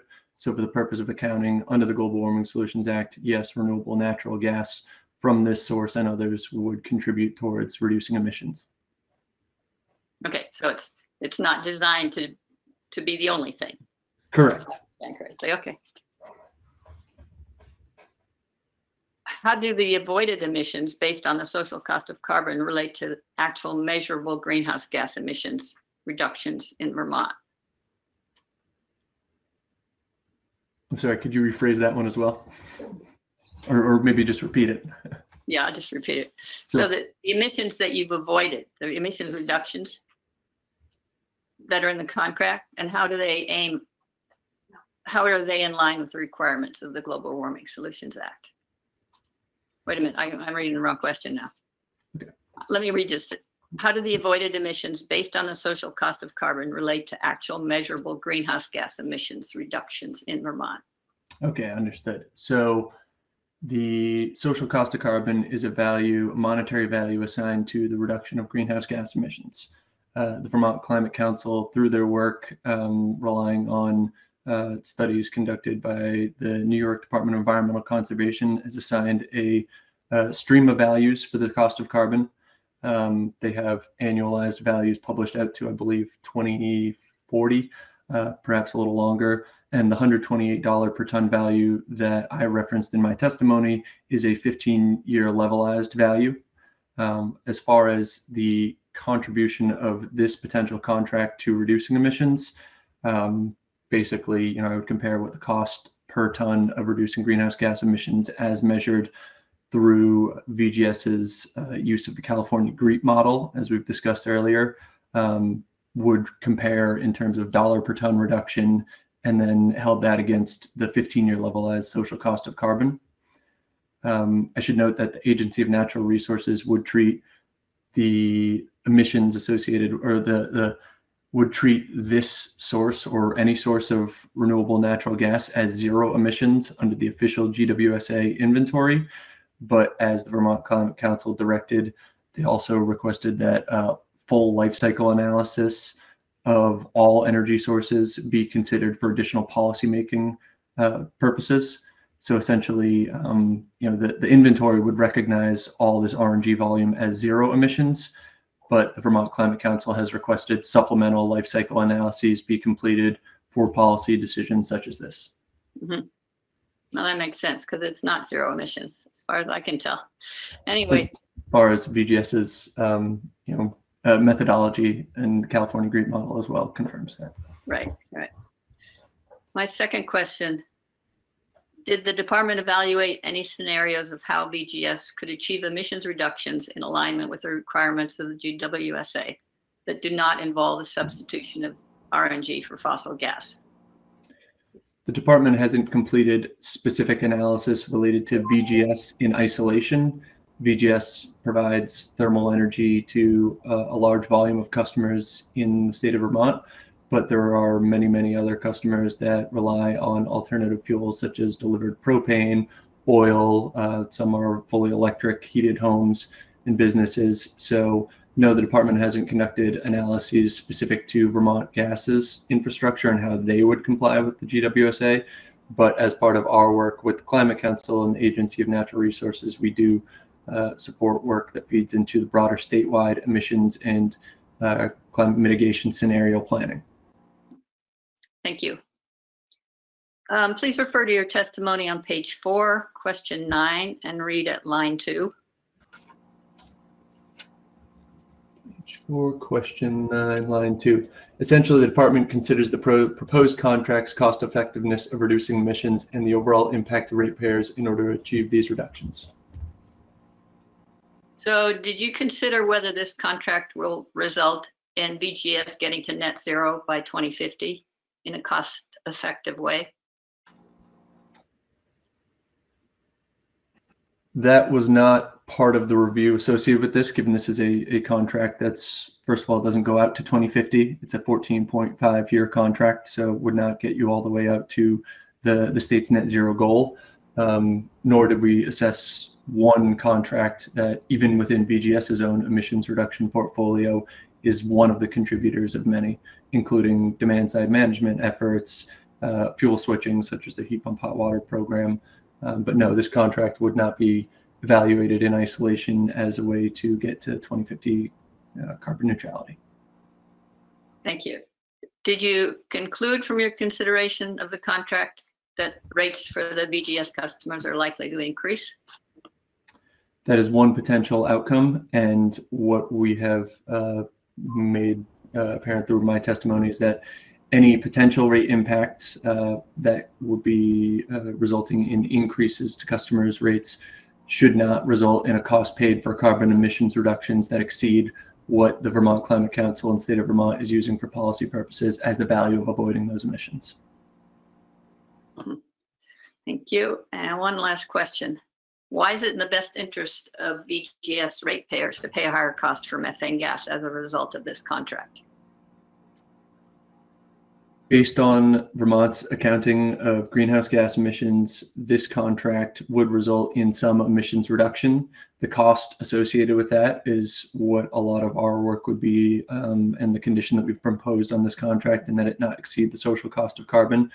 But if Vermont Gas or other just Vermonters in general do not receive claimable emissions reductions from this resource, they will very likely have to incur costs in other areas to deliver the same emissions reductions. So this is part of one of many investments that the state of Vermont will need to make to meet long-term emissions reduction goals. Thank you. And one more, I'm just curious, do you know if the GWSA states goals in terms of this social cost of carbon? They don't enumerate goals specifically in the social cost of carbon, but again, the Vermont Climate Council, which is largely overseeing work the state is doing to meet greenhouse gas emissions goals, has provided the social cost of carbon as their preferred metric to assess the costs of various emission mitigation scenarios.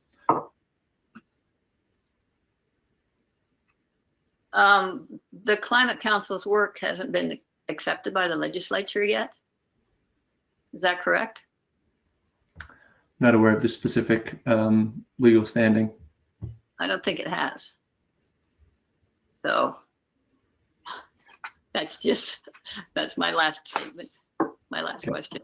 Thank you.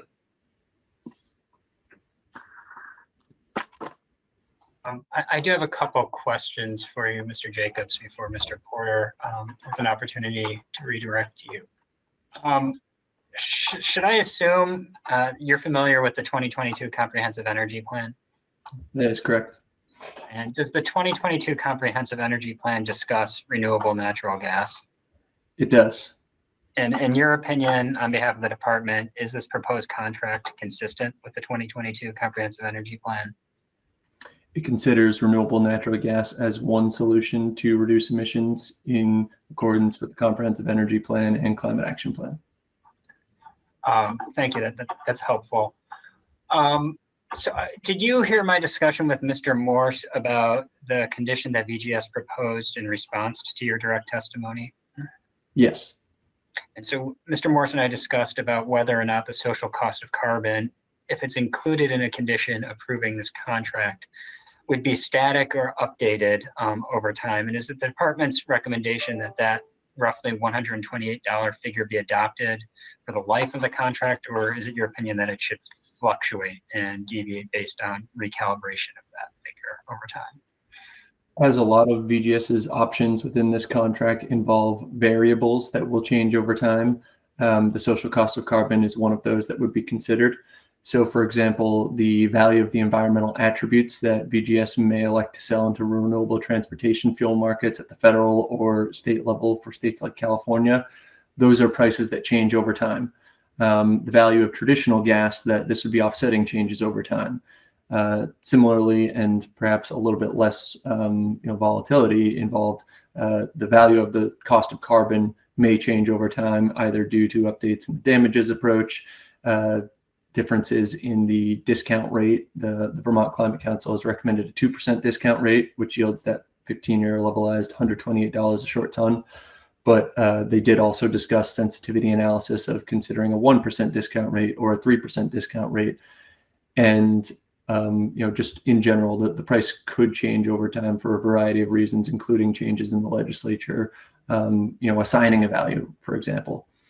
So as the department does for all of Vermont Gas's quarterly price of gas adjustments, and in the instance of this contract where VGS has the option to annually change their election of total volume received and total volume that they choose to sell into renewable transportation fuel markets, the department would look to basically ensure that the condition we've recommended is consistent with the latest values associated with all streams of costs and benefits in this contract, and would seek to use the quarterly price of gas adjustments and the annual election that VGS has to change contract volumes as the mechanism by which we do that. Thank you, Mr. Jacobs. And Mr. Porter, I think, similar to what I discussed with Mr. McLean earlier, I think I certainly would benefit from some briefing on the specificity of the contract, or I mean, not the contract, the condition that would, if any, would be put into an order that the commission would put forward. And I think it would also be helpful to have some briefing. And Mr. McLean, this is for you, and Ms. Bach, if you want to address this issue as well. It's getting pretty legally nuanced, though, about the interplay between this condition and evaluation of the contract and VGS's rate cases going forward. And so how the commission is going to be assessing performance on this contract and how that interplays with rate setting for the company generally. I think the commission would benefit from some legal analysis on that from the parties. Otherwise, those are all the questions I have for Mr. Jacobs. Mr. Porter, if you have any redirect from the questioning that you've heard today, feel free to go forward. Thank you, but I don't have any redirect for Mr. Jacobs. Mr. McLean, do you have any follow-up to my questioning?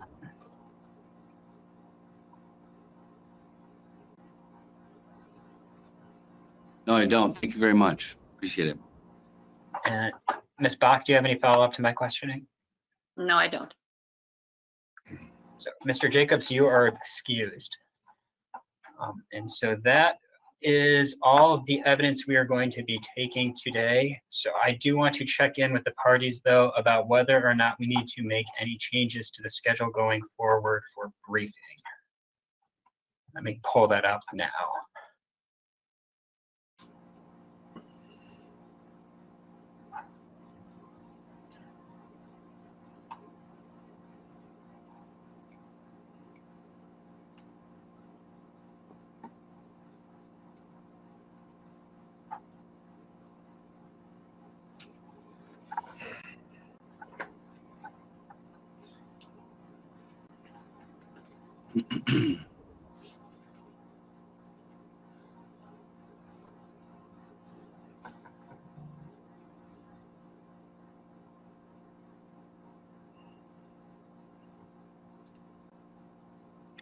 Mr. Burke, if I might be helpful, our current schedule, I believe, calls for a 2-week period, and states no later than September 30th, 2022 would be the deadline for parties to file post-hearing briefs.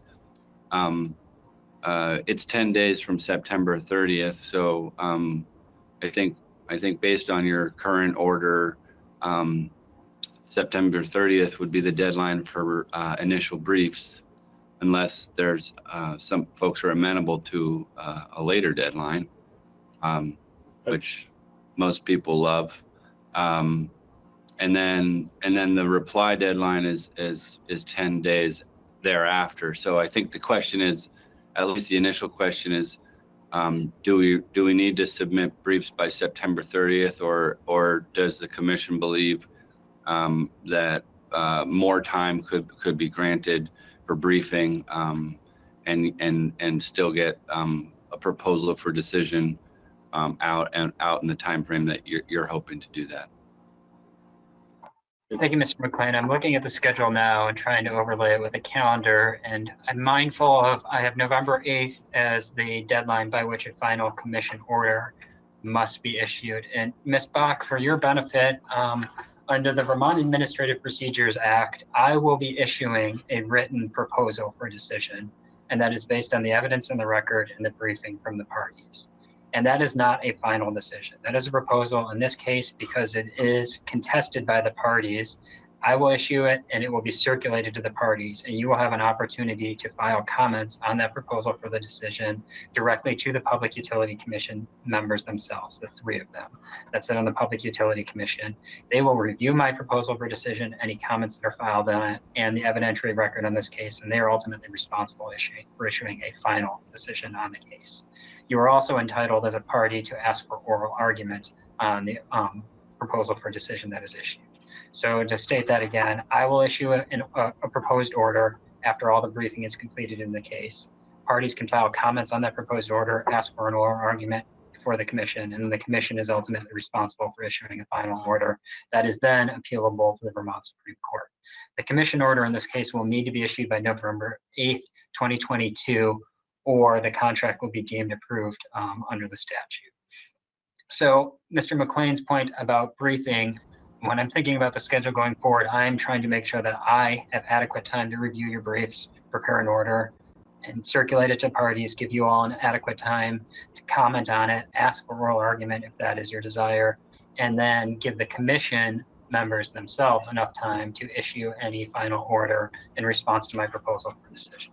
So I think looking at the schedule, it is tight, decidedly so. But Mr. McLean, I think if the briefing deadline were pushed back to, I guess it's October 4th, which is 2 Tuesdays from today, with reply briefs still to come in 10 days later, which would make those due the 14th, I guess Friday the 14th.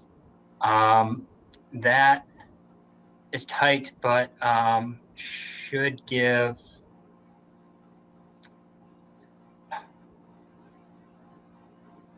I'm thinking about that. So that would mean I would need to have a proposal for decision issued within a week, probably, of receiving your reply briefs. And you all would have, under that circumstance, I would expect only a week to file comments on a proposal for decision and ask for oral argument. Does that work for the parties? Mr. Porter, you have your hand up. It does not work for the department Okay. If you want to keep if you want to move it to an October 4th initial brief, I think we would likely have to file our initial brief during the time frame for a reply brief and just waive any reply brief. But I don't believe we would be able to have a brief on your questions by that time. Okay, Mr. Porter, what about pushing that back to Friday, October 7th? I think that is more likely to happen.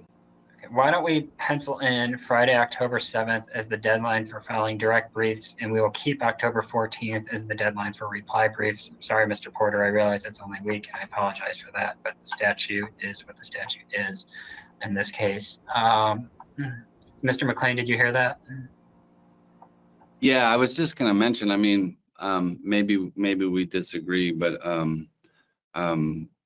at least in my view, I think the parties could stipulate to waiving the statutory period for a period of a week or two. But I don't want to complicate the story either. If we could waive that comment period, we would be happy to do that. If we could extend, if that would allow us to move initial briefs to October 14th. I've got staff that will not be back in the office until the 3rd, and so I'm a little concerned about trying to get this done by the 7th. I apologize. I think we might be talking about two different statutory periods.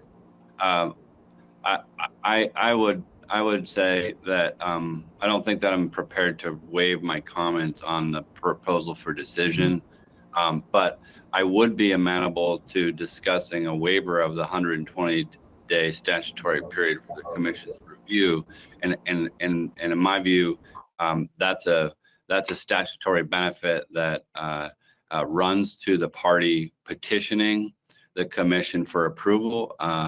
And would be waivable by that party, and I'd be amenable to doing that, to making everyone's life more manageable. I didn't write the statute, and it's quite old, but I don't know whether Mr. Burke or the commission agrees with that, and to the extent that the commission doesn't think it's a waivable deadline, obviously we just have to proceed in the parameters with which we've been given. But I just wanted to let you know that I'm happy to talk about waiver of the 120-day period if that makes sense from the commission's perspective.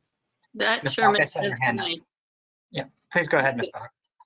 Well, that makes a lot of sense to me, because from where I'm sitting, it looks like if you do it slow enough, then the 120 days will be done and it'll be approved automatically. So if we can. Ms. Bach, I think what Mr. McLean is saying is that they would waive that 120-day deadline on behalf of his client, saying so that there would be additional time. At least they're willing to agree to allow for additional time, so that that deemed approved language would not trigger from their perspective for, I think Mr. McLean said 2 weeks is what I heard from him. But I think what maybe we should do here, because that is whether or not I would be willing to accept the parties waiving that is a ruling I can't make today. I'd want to look at that statute and frankly discuss that with the general counsel of the commission before making that commitment. And so, Mr. Porter, I am acutely aware of your concerns. What I will propose we do today is set October 7th as the deadline for initial briefs and any reply briefs filed by the 14th. What I would ask the parties to do is consult amongst themselves about the possibility of agreeing to a waiver and a modified schedule that's consistent with whatever BGS is willing to, any additional time BGS is willing to add on top of that. And just be mindful, though, that I will, regardless of what you all agree to amongst yourselves, still need to write up a proposal for decision myself. And I'm, based on the schedule I've got here, giving myself really 3 or 4 days to do that, which is not a lot of time for me. And then get that circulated, allow for you to have the opportunity to file comments, request oral argument, and then get this in front of the commission as well, for the commission to potentially have enough time to review the evidentiary record and any proposal for decision as well. So keep that in mind. So let's pencil on the 7th as the deadline for now. I want to have a schedule that would at least allow this to be completed before November 8th if turns out that we are not willing to move that 120-day deadline, even with the agreement of the parties. So I realize that's tight, and I apologize, Mr. Porter. If the law allowed more flexibility, I would certainly be willing to grant it. But Ms. Bach, does that schedule work for you as well? Yeah, that makes a lot of sense. Okay, and Ms. Bach, for your benefit, we have a court reporter today. She will be putting together a transcript that will be posted to EPUC, just like the workshop transcript for this case was. So I don't know what her current schedule is, but I probably within the next couple of weeks, she will have that completed and posted in EPUC. So you have the benefit of referring back to it, and you can cite to it in your briefing. Thank you. And is there anything else that we should be going over today before we adjourn from this hearing?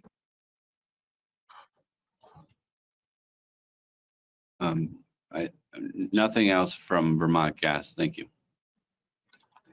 Mr. Porter? Nothing further. Thank you. Ms. Bach, do you have anything? Nothing else. All right, well, thank you. And again, I want to thank all the parties for their willingness to join a little bit earlier than usual this morning and getting Dr. Grubert's testimony into the record.